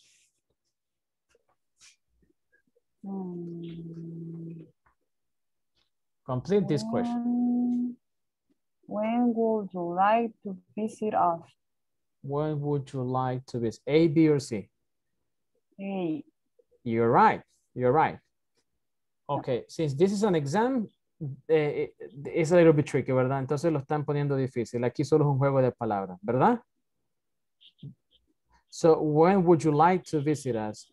When you would like to visit us. Ok, aquí está al revés. Entonces, cuando usted hace una pregunta, primero va el would y luego el sujeto. En esta, no es porque no está ofreciendo nada. When do you to visit? When do you like to visit? Fíjese que en un caso real, si usted tiene confianza con la persona o en realidad usted está seguro de lo que va a pasar, le pueden decir, ¿cuándo nos va a visitar? When do you like to visit us? ¿Cuándo, verdad, nos visitará? All right. Pero en el caso hipotético, ¿cuándo nos visitaría? When would you like to visit us? In there. All right. Thank you, Miss Karina. Next one. Mr. Let's see. No, we're going to go. Yeah, Mr. Oscar over here. Hi.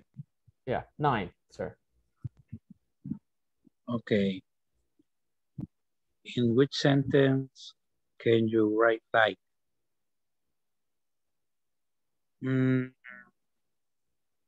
I like a hamburger. Are you sure? Yes. Okay. All right. It's actually letter A, sir. Because when you say me gustaría tal cosa, you need to add would. Tiene que ir el would aunque sea contractado. Ok. Me gustaría tal cosa. Me gustaría un café. I would like a cup of coffee. All right. Y en este caso, porque aquí no está el would, y solo tiene que incluir el like. Por cuestiones del ejercicio, ninguna de las opciones B y C son correctas. All right? That's why it says, I really like scary films. ¿Verdad? Sí me gustan las películas de miedo o de terror. Y aquí, si usted pone, I like to study engineering when I finish school, usted está diciendo, a mí me gusta estudiar ingeniería. No está diciendo, yo quisiera estudiar porque le hace falta el would. No sé si me explico, Mr. Oscar. No, it's clear. All right, so it's clear. All right, thank you, sir. So when you ask for some food at a restaurant, you ask for ice cream, you say, I would like that one, please. Okay, I would like, or I like that one. You need to add the would. The next one, and the last one goes to, all right, desquitation. Mr. Tony, es broma. Mr. Tony Cabrera. Se me apagó el micrófono. All right. Yes, sir. Complete the sentence. This part of the city look dangerous. I would like to come. Yes, you got it. Cualquier parecido a donde yo vivo, ¿verdad? Es pura coincidencia, así que. I'm just kidding over here, right? Just kidding. This part of the city looks dangerous. Esta parte de la ciudad, ¿verdad? Parece peligrosa. I wouldn't like to come here when it's dark, ¿verdad? No quisiera llegar cuando está oscuro o de noche. Okay? ¿Soy a dónde, di? Ajá, be careful. Lamentable, pero that's the reality. So let's continue with this. There's going to be a conversation so we can cheer up para animar los espíritus. Hay una conversación, ¿verdad? Is there a question for me right now? Everyone? Is there a question for me about this grammar? Maybe not, right? I think everything is clear up to this point. Yes. So I'm sending the next exercise to you. All right.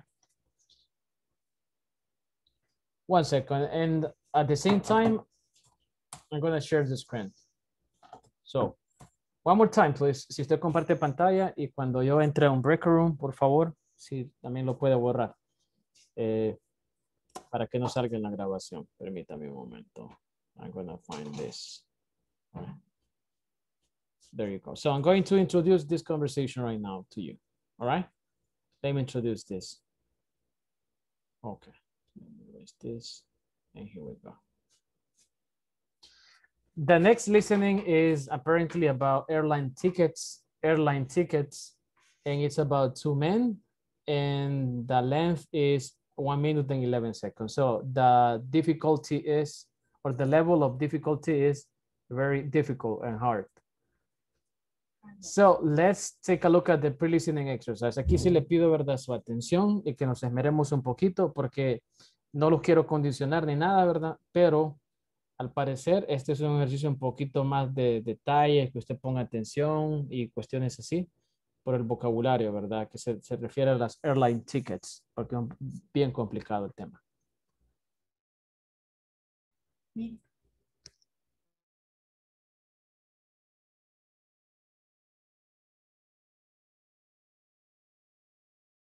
Okay, so I'm going to read this and introduce the listening to you, my friends. Vamos a introducir, ¿verdad?, la cuestión de listening y le suplico que usted se familiarice también con esto, ¿verdad? Entonces, porque yo también lo escuché y me quedé así como que, sí, ¿verdad? Hay que ponerle cuidado.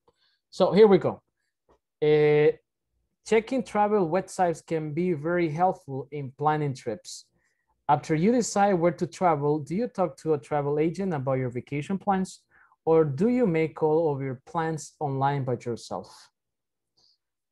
Prácticamente lo que le está diciendo es que usted cuando planifica o piensa, ¿verdad?, el hecho de voy a viajar o algo, ¿dónde va a viajar? Pues tiene, no sé, una agencia de viaje para planear su vacación, o usted lo hace por su propia cuenta. We have experts over here, I guess, in the class, right? But I'm not going to mention the names over here, all right? No names.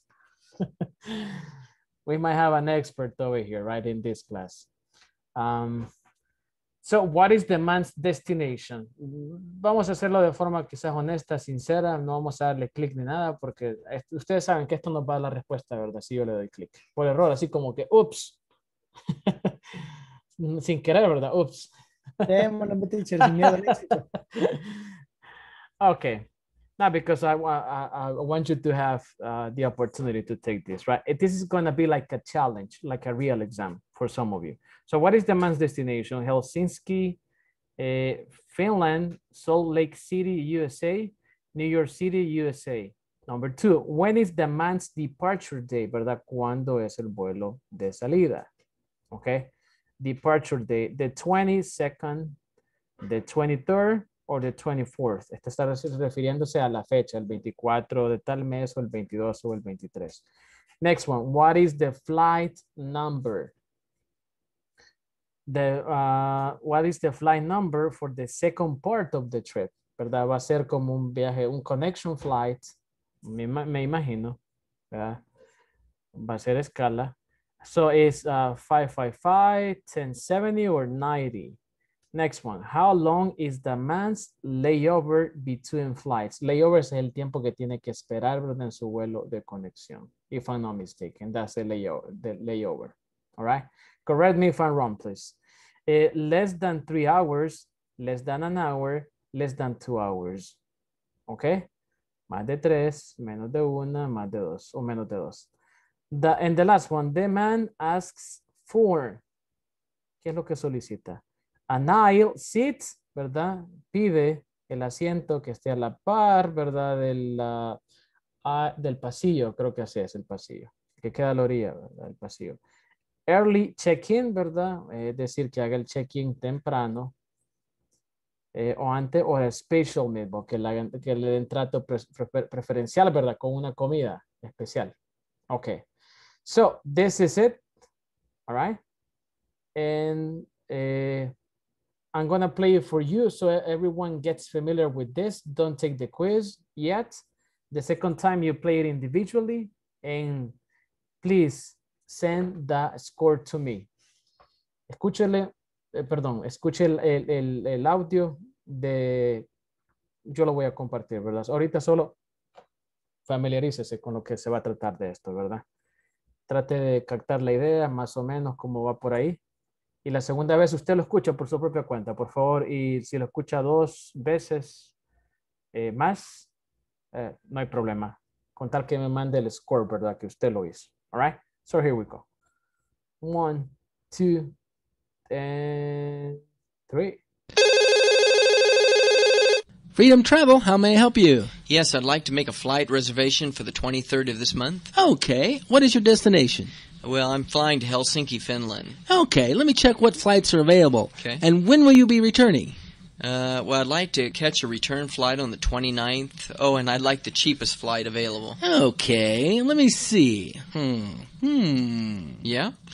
Well, the price for the flight is almost double the price you would pay if you leave the day before. Ooh, let's go with the cheaper flight. By the way, how much is it? It's only $980. All right, well, let's go with that. Okay, that's flight 1070 from Salt Lake City to New York Kennedy Airport, transferring to flight 90 from Kennedy to Helsinki. And what are the departure and arrival times for each of those flights? It leaves Salt Lake City at 10 a.m., arriving in New York at 4:35 p.m., then transferring to flight 90 at 5:55 p.m., and arriving in Helsinki at 8:30 a.m. the next day. All right, and I'd like to request a vegetarian meal. Sure, no problem. And could I have your name, please? Okay. You see, it's very confusing, all right? I mean, we understand everything, but the information is confusing, all right? Because they mentioned departure time, the layover, the special request, and the departure time, and then the number of the flight, everything in there, right? So everything in there. What you can do, you can also pause it, all right? You can pause it when you think that you find the information, ¿verdad? También lo puede pausar cuando usted piense que ya encontró la información.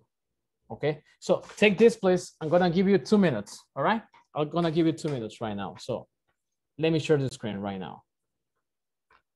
Check the options over there and the question. Revise las preguntas y las opciones. So check it out, please. Thank you. Here we go.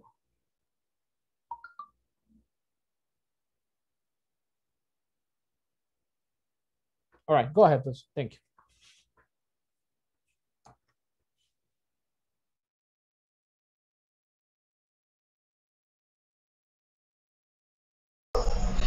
Teacher, no, a mí no me lo ha compartido.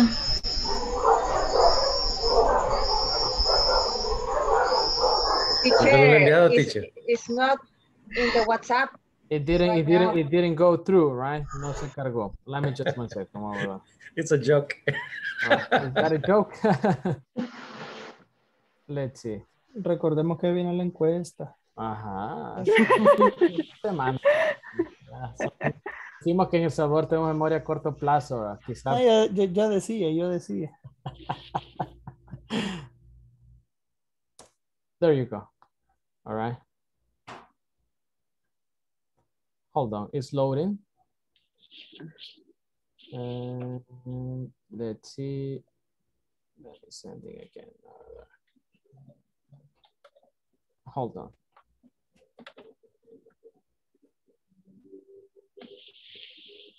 Yeah, now you got it. Yes. Yes. Y ahora sí, como mala gente. Los Yes, 2 minutes are over.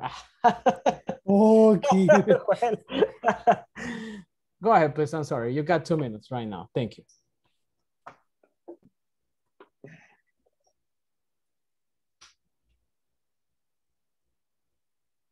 Pero existe la justicia divina.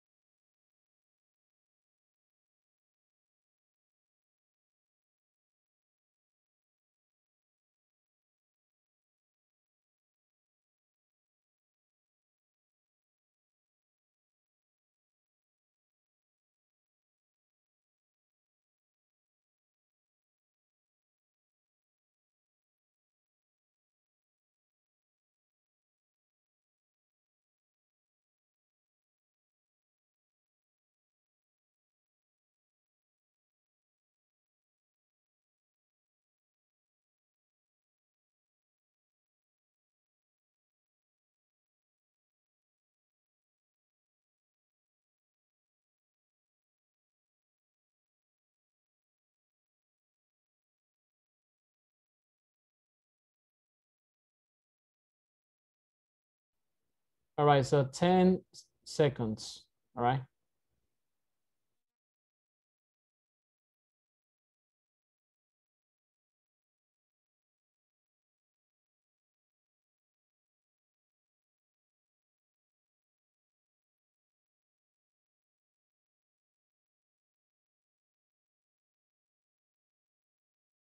All right, so thank you, Ms. Carmen, and congratulations. Very good job.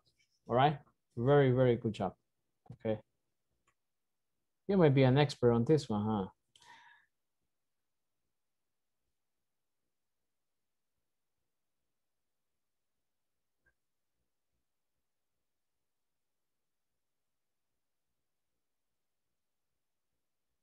All right, so thank you, Mr. Jimenez. I got your answer already.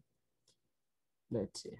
Bueno, perdón que los interrumpa, pero vamos a, para que alcancemos a practicar, ¿verdad? So let me send the script, all right? Voy a compartir el script. I mean, you know where to find it, right? But it's better if I do that. One second.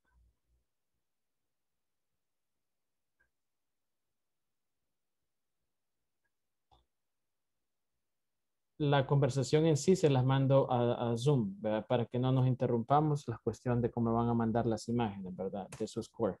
Así no nos perdemos. Okay, so the actual conversation of the listening is on Zoom. All right, it's on Zoom. La conversación está en Zoom, ¿verdad? Lo acabo de enviar. All right, and then keep on sending the your scores, please. All right, in that way, I know how much you got. Good. Good. And here, Miss Carmen, can you help me, please, with the correct answers over there, please? I'm going to share the screen. All right, please.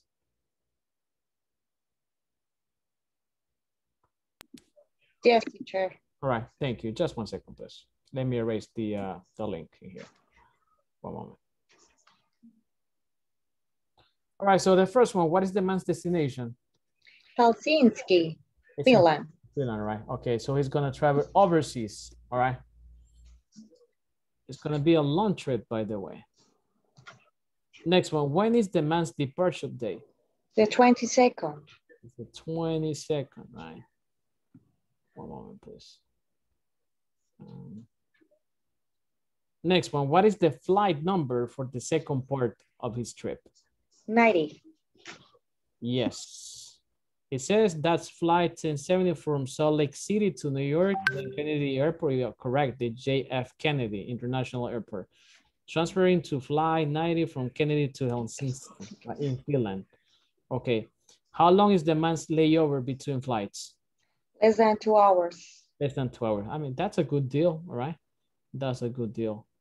And the man asked for? Special meal. Special meal, yes. He asked like vegetarian, right? Yeah, correct. I think that was one of the easiest questions. Am I correct, Miss Carmen?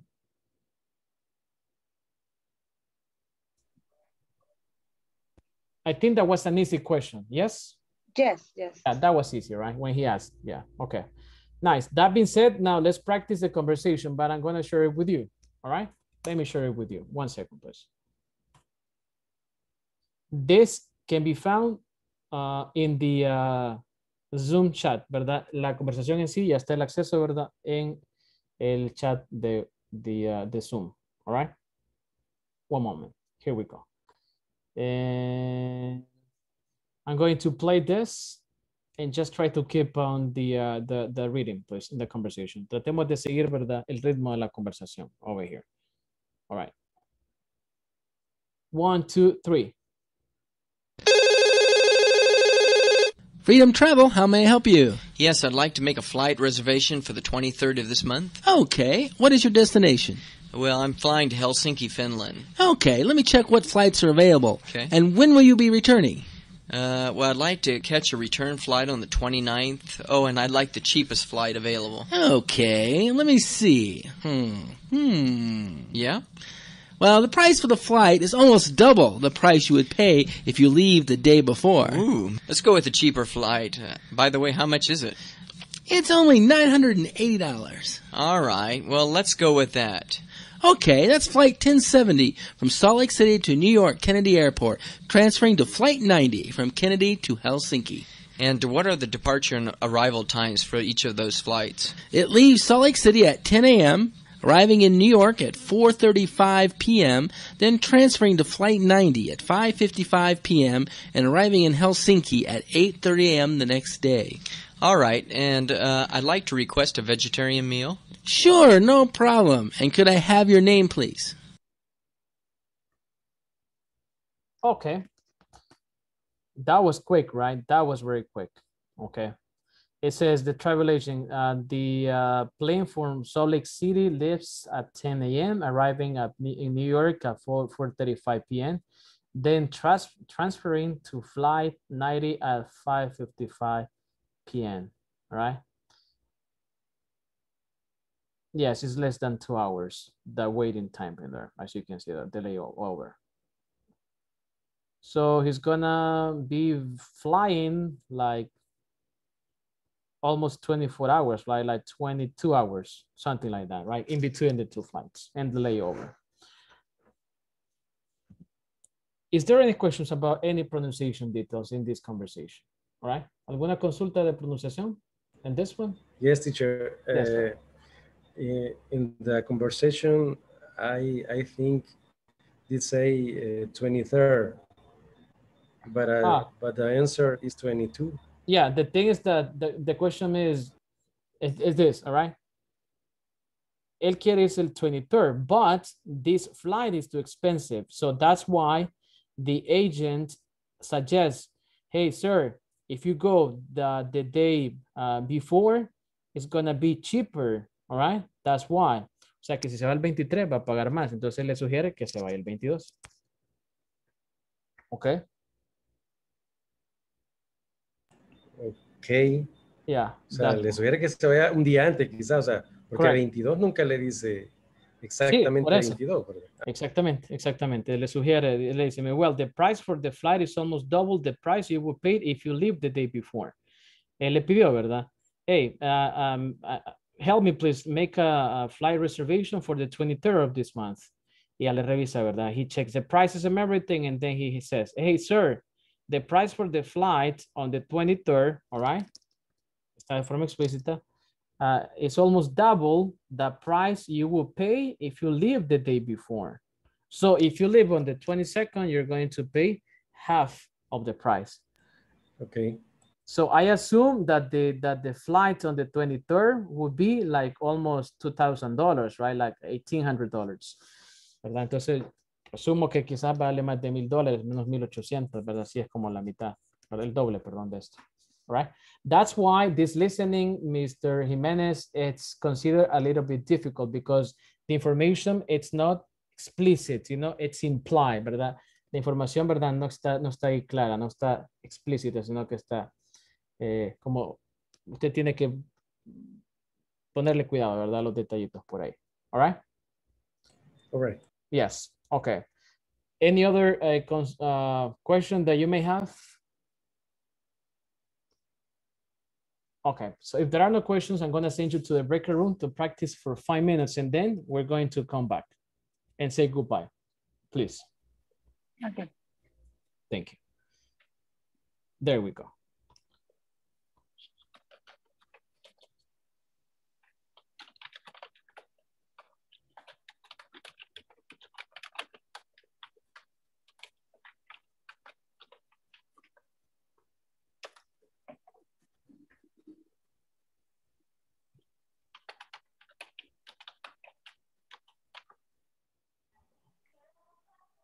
Señor Jesús.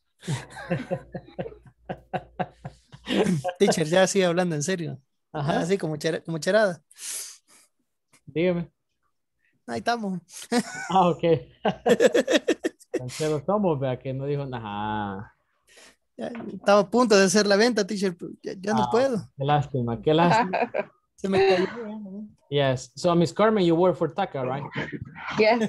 Are you familiar with this procedure? You know, making flight reservations? It's another area because normally is in the downtown. It's not normally the salt of ticket in the airport, at the airport. Right. Yeah, I know someone who works for Expedia, and what she does is making flight reservations or hotel reservations every single day, right? Yes. We have some office, but another kind of the salt is through the outsourcing. Outsource, correct. Yes. All right. So it's not through the airline, it's through an outsource. Yes, I see your point there. All right, so you may practice over here, please. Thank you. can you see the screen? Yes. No, not yet. Now, yeah, we can. I'll be back. Ya regreso, Mr. Tony. Ajá. Okay. I'll be back. No, teacher, no hay que hacer así. No sé cómo se dice eso. Available. Available. Available. Como abrir la Okay. Disponible. Availability. Available. Available. Justo a And tiempo. when will you be return? Está return. Sí, sí. Return. Return. Well, I would like to catch a round flight on the 29th. Oh, and I like cheapest flight avalanche. Available. The cheapest. Cheapest. El más cheapest. Barato, el más cómodo. Cheapest. Como chepe. Como chepe. Exacto. Con la canción de aquel famoso chepe. Ay, no. Mr. Chip. Conejo malo, dice. Ajá. All right. Okay. Let me see. Yeah. Qué suertudo. Sí, porque siempre me tocan las más largas a mí. Well, resulta. the price for the flight is almost double. Double. The price your work pay if you leave the day before. The day before, yeah. Yes, I like to make a flight reservation for the 23rd of this month. Okay, what is your destination? Well, I'm flying to Helsinki, Finland. Okay, let me check what flights are available and where will you be returning? Oh, well, I would like to catch a return flight on the 29th and this like the cheap fly available. On the cheapest. On the cheapest fly available. Disponible. Okay. Okay, let me see. Oh, let's go with the cheaper flight. By the way, how much is it? It's only 980. All right. Well, Like the cheapest flight available. Okay, let me see. Yeah. Well, the price for the flight almost doubles the price would you like pay if you leave the day before. Exactly. Well, let's go with the cheaper flight. By the way, how much it? Well, Yeah. the price to the flight is almost double the price. Will you pay if you leave the day before? Flight 90 Tan nervioso se pone. from Kennedy and Helsinki. And what are the departure and arrival times for each of two flights? It's level talk, Lake City at 10 a.m. arriving in New York at 4:35 p.m. Then transferring to flight night at 5:55 p.m. And arriving in Helsinki at 8:20 a.m. the next day. All right. And I would like to request a vegetarian meal. Sure, it's no problem. And could I have your name, please? Susana Hernandez. Yeah, they're doing the process, all the process without asking the name, right? So you don't do that. All right, so welcome back, everyone. It was a productive conversation, and we were able to put everything in practice about would, can, and may in the modal verse. So I like that conversation at all, because it's very practical. La verdad que está bastante buena esa conversación, un poquito confusa, pero es práctica. All right, that's the way it is. Right? Se me lengua la traba. Yes, sir. I see that. So time is up. Hope to see you tomorrow on Friday with more practice on this one. And let's see, Miss Evelyn is around. Otherwise, I'm going to be wearing. So have a good night, everyone. See you tomorrow. Okay. Night. See you tomorrow, teacher. Good night. See you tomorrow. Bye. See you tomorrow. Good night. See you. Good night, teacher. Good night, Flor. Good night. Good night. Teacher, I have a question. Yes, sir. One moment, please. Yes, sir.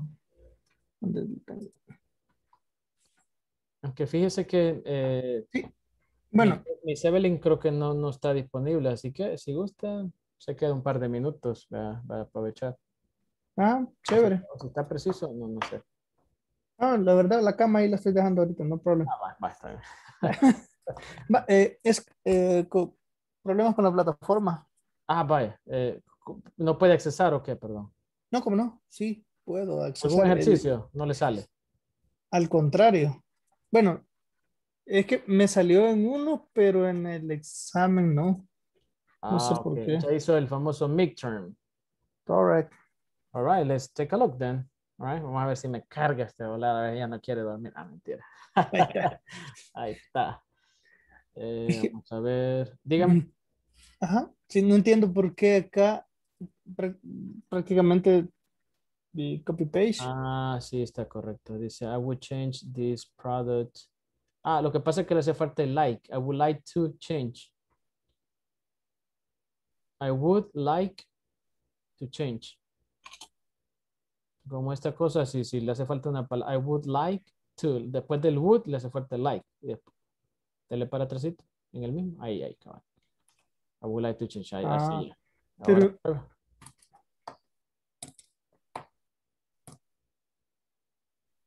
¿Le doy enviar?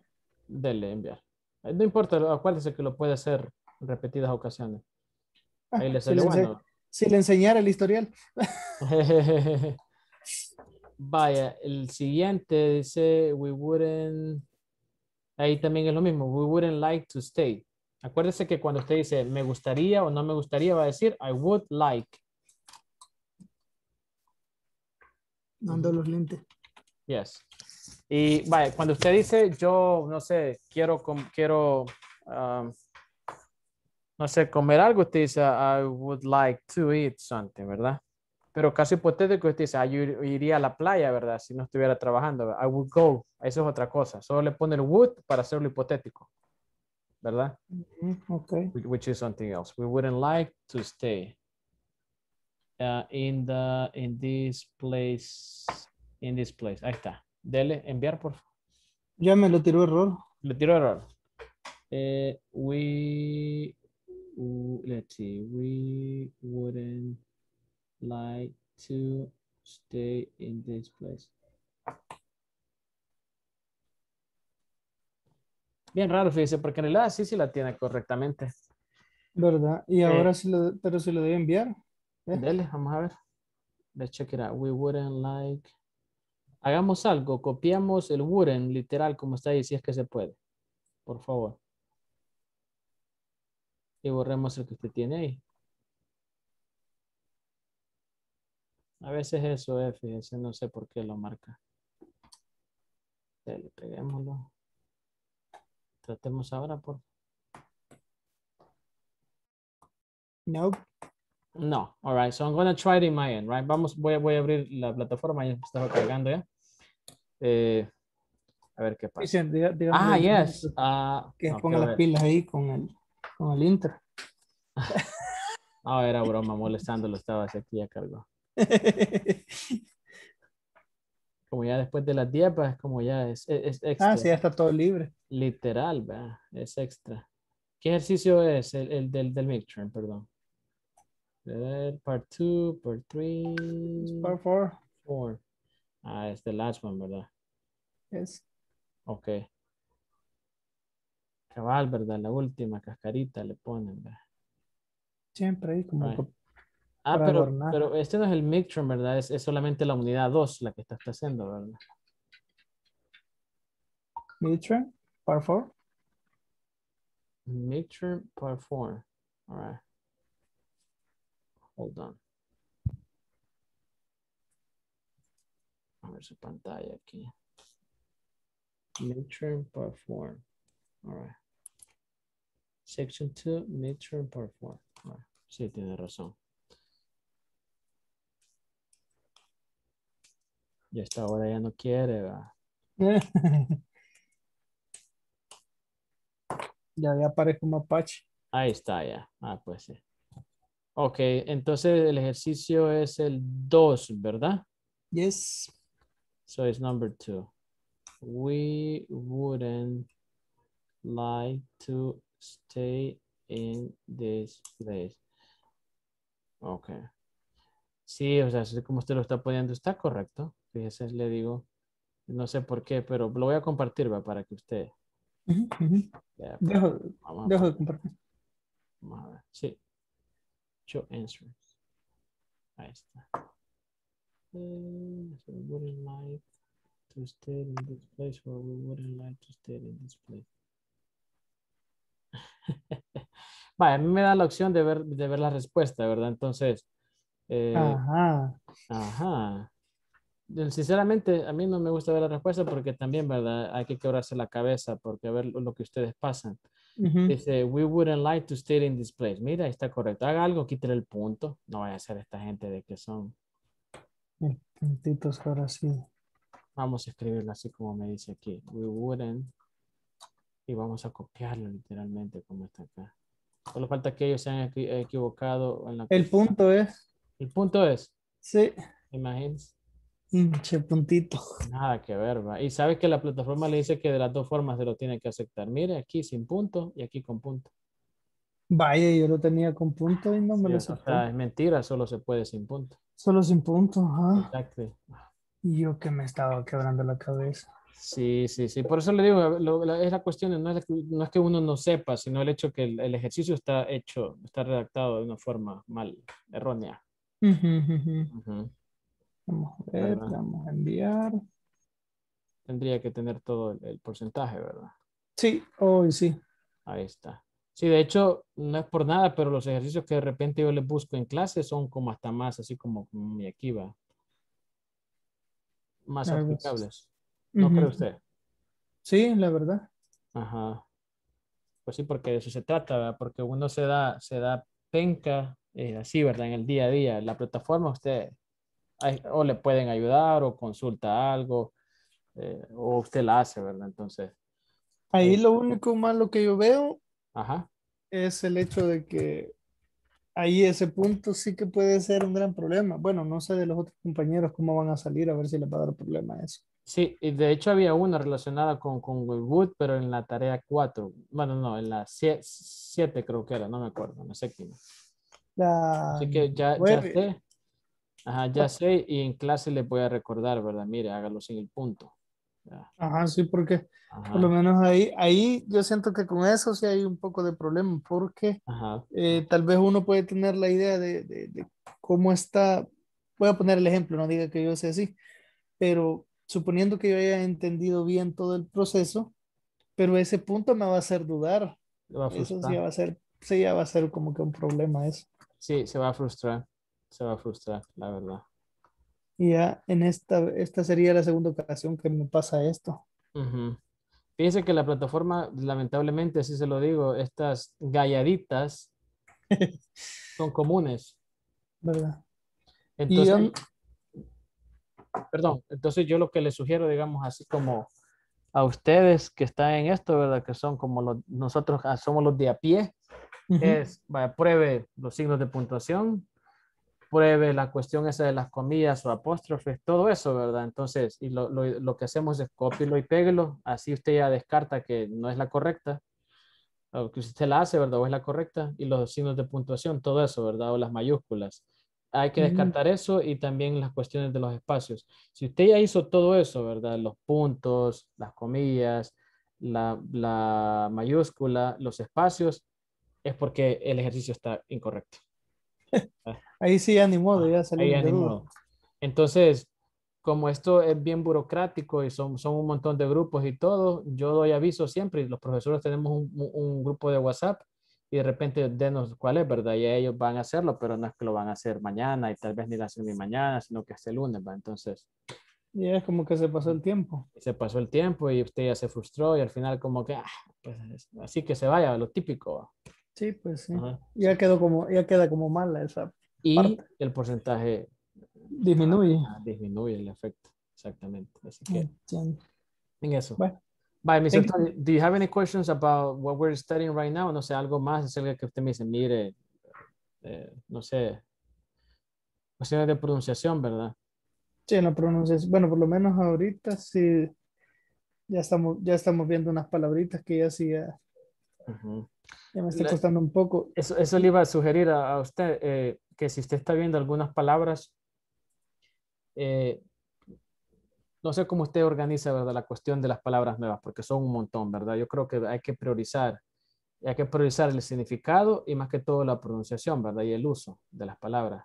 No sé si usted tiene un cuadernito, tiene su método de estilo anotando o hacer planas para que se nos vaya quedando, ¿verdad? Las palabras. Yo sé que tiempo no hay, obviamente, ¿va?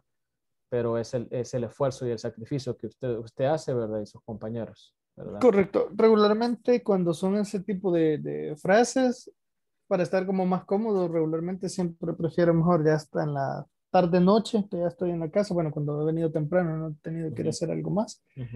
Ahí abro los enlaces y ahí me pongo a estar como pronunciándolo. Un amigo me decía, intenta ponerte un bolígrafo en la boca, me decía, con eso está intentando, luego hacerlo sin, para que te ayude con lo de del habla. Ujú. Sí, es que uno tiene que desarrollar otros músculos, ¿verdad? Pareciera broma, pero es cierto, la cuestión de eso del inglés. Y Entonces, practique, escriba, busque la palabra, aprenda ese significado, cómo se deletrea y todo eso, eso le va a ayudar mucho. Pero las prácticas son más que todo, ¿verdad? Entonces, okay, all right. perfect. So we have to go to sleep right now. It's 10:14 already, sir. Hope to see you tomorrow. See you tomorrow, Tricia. See you tomorrow, Mr. Tony.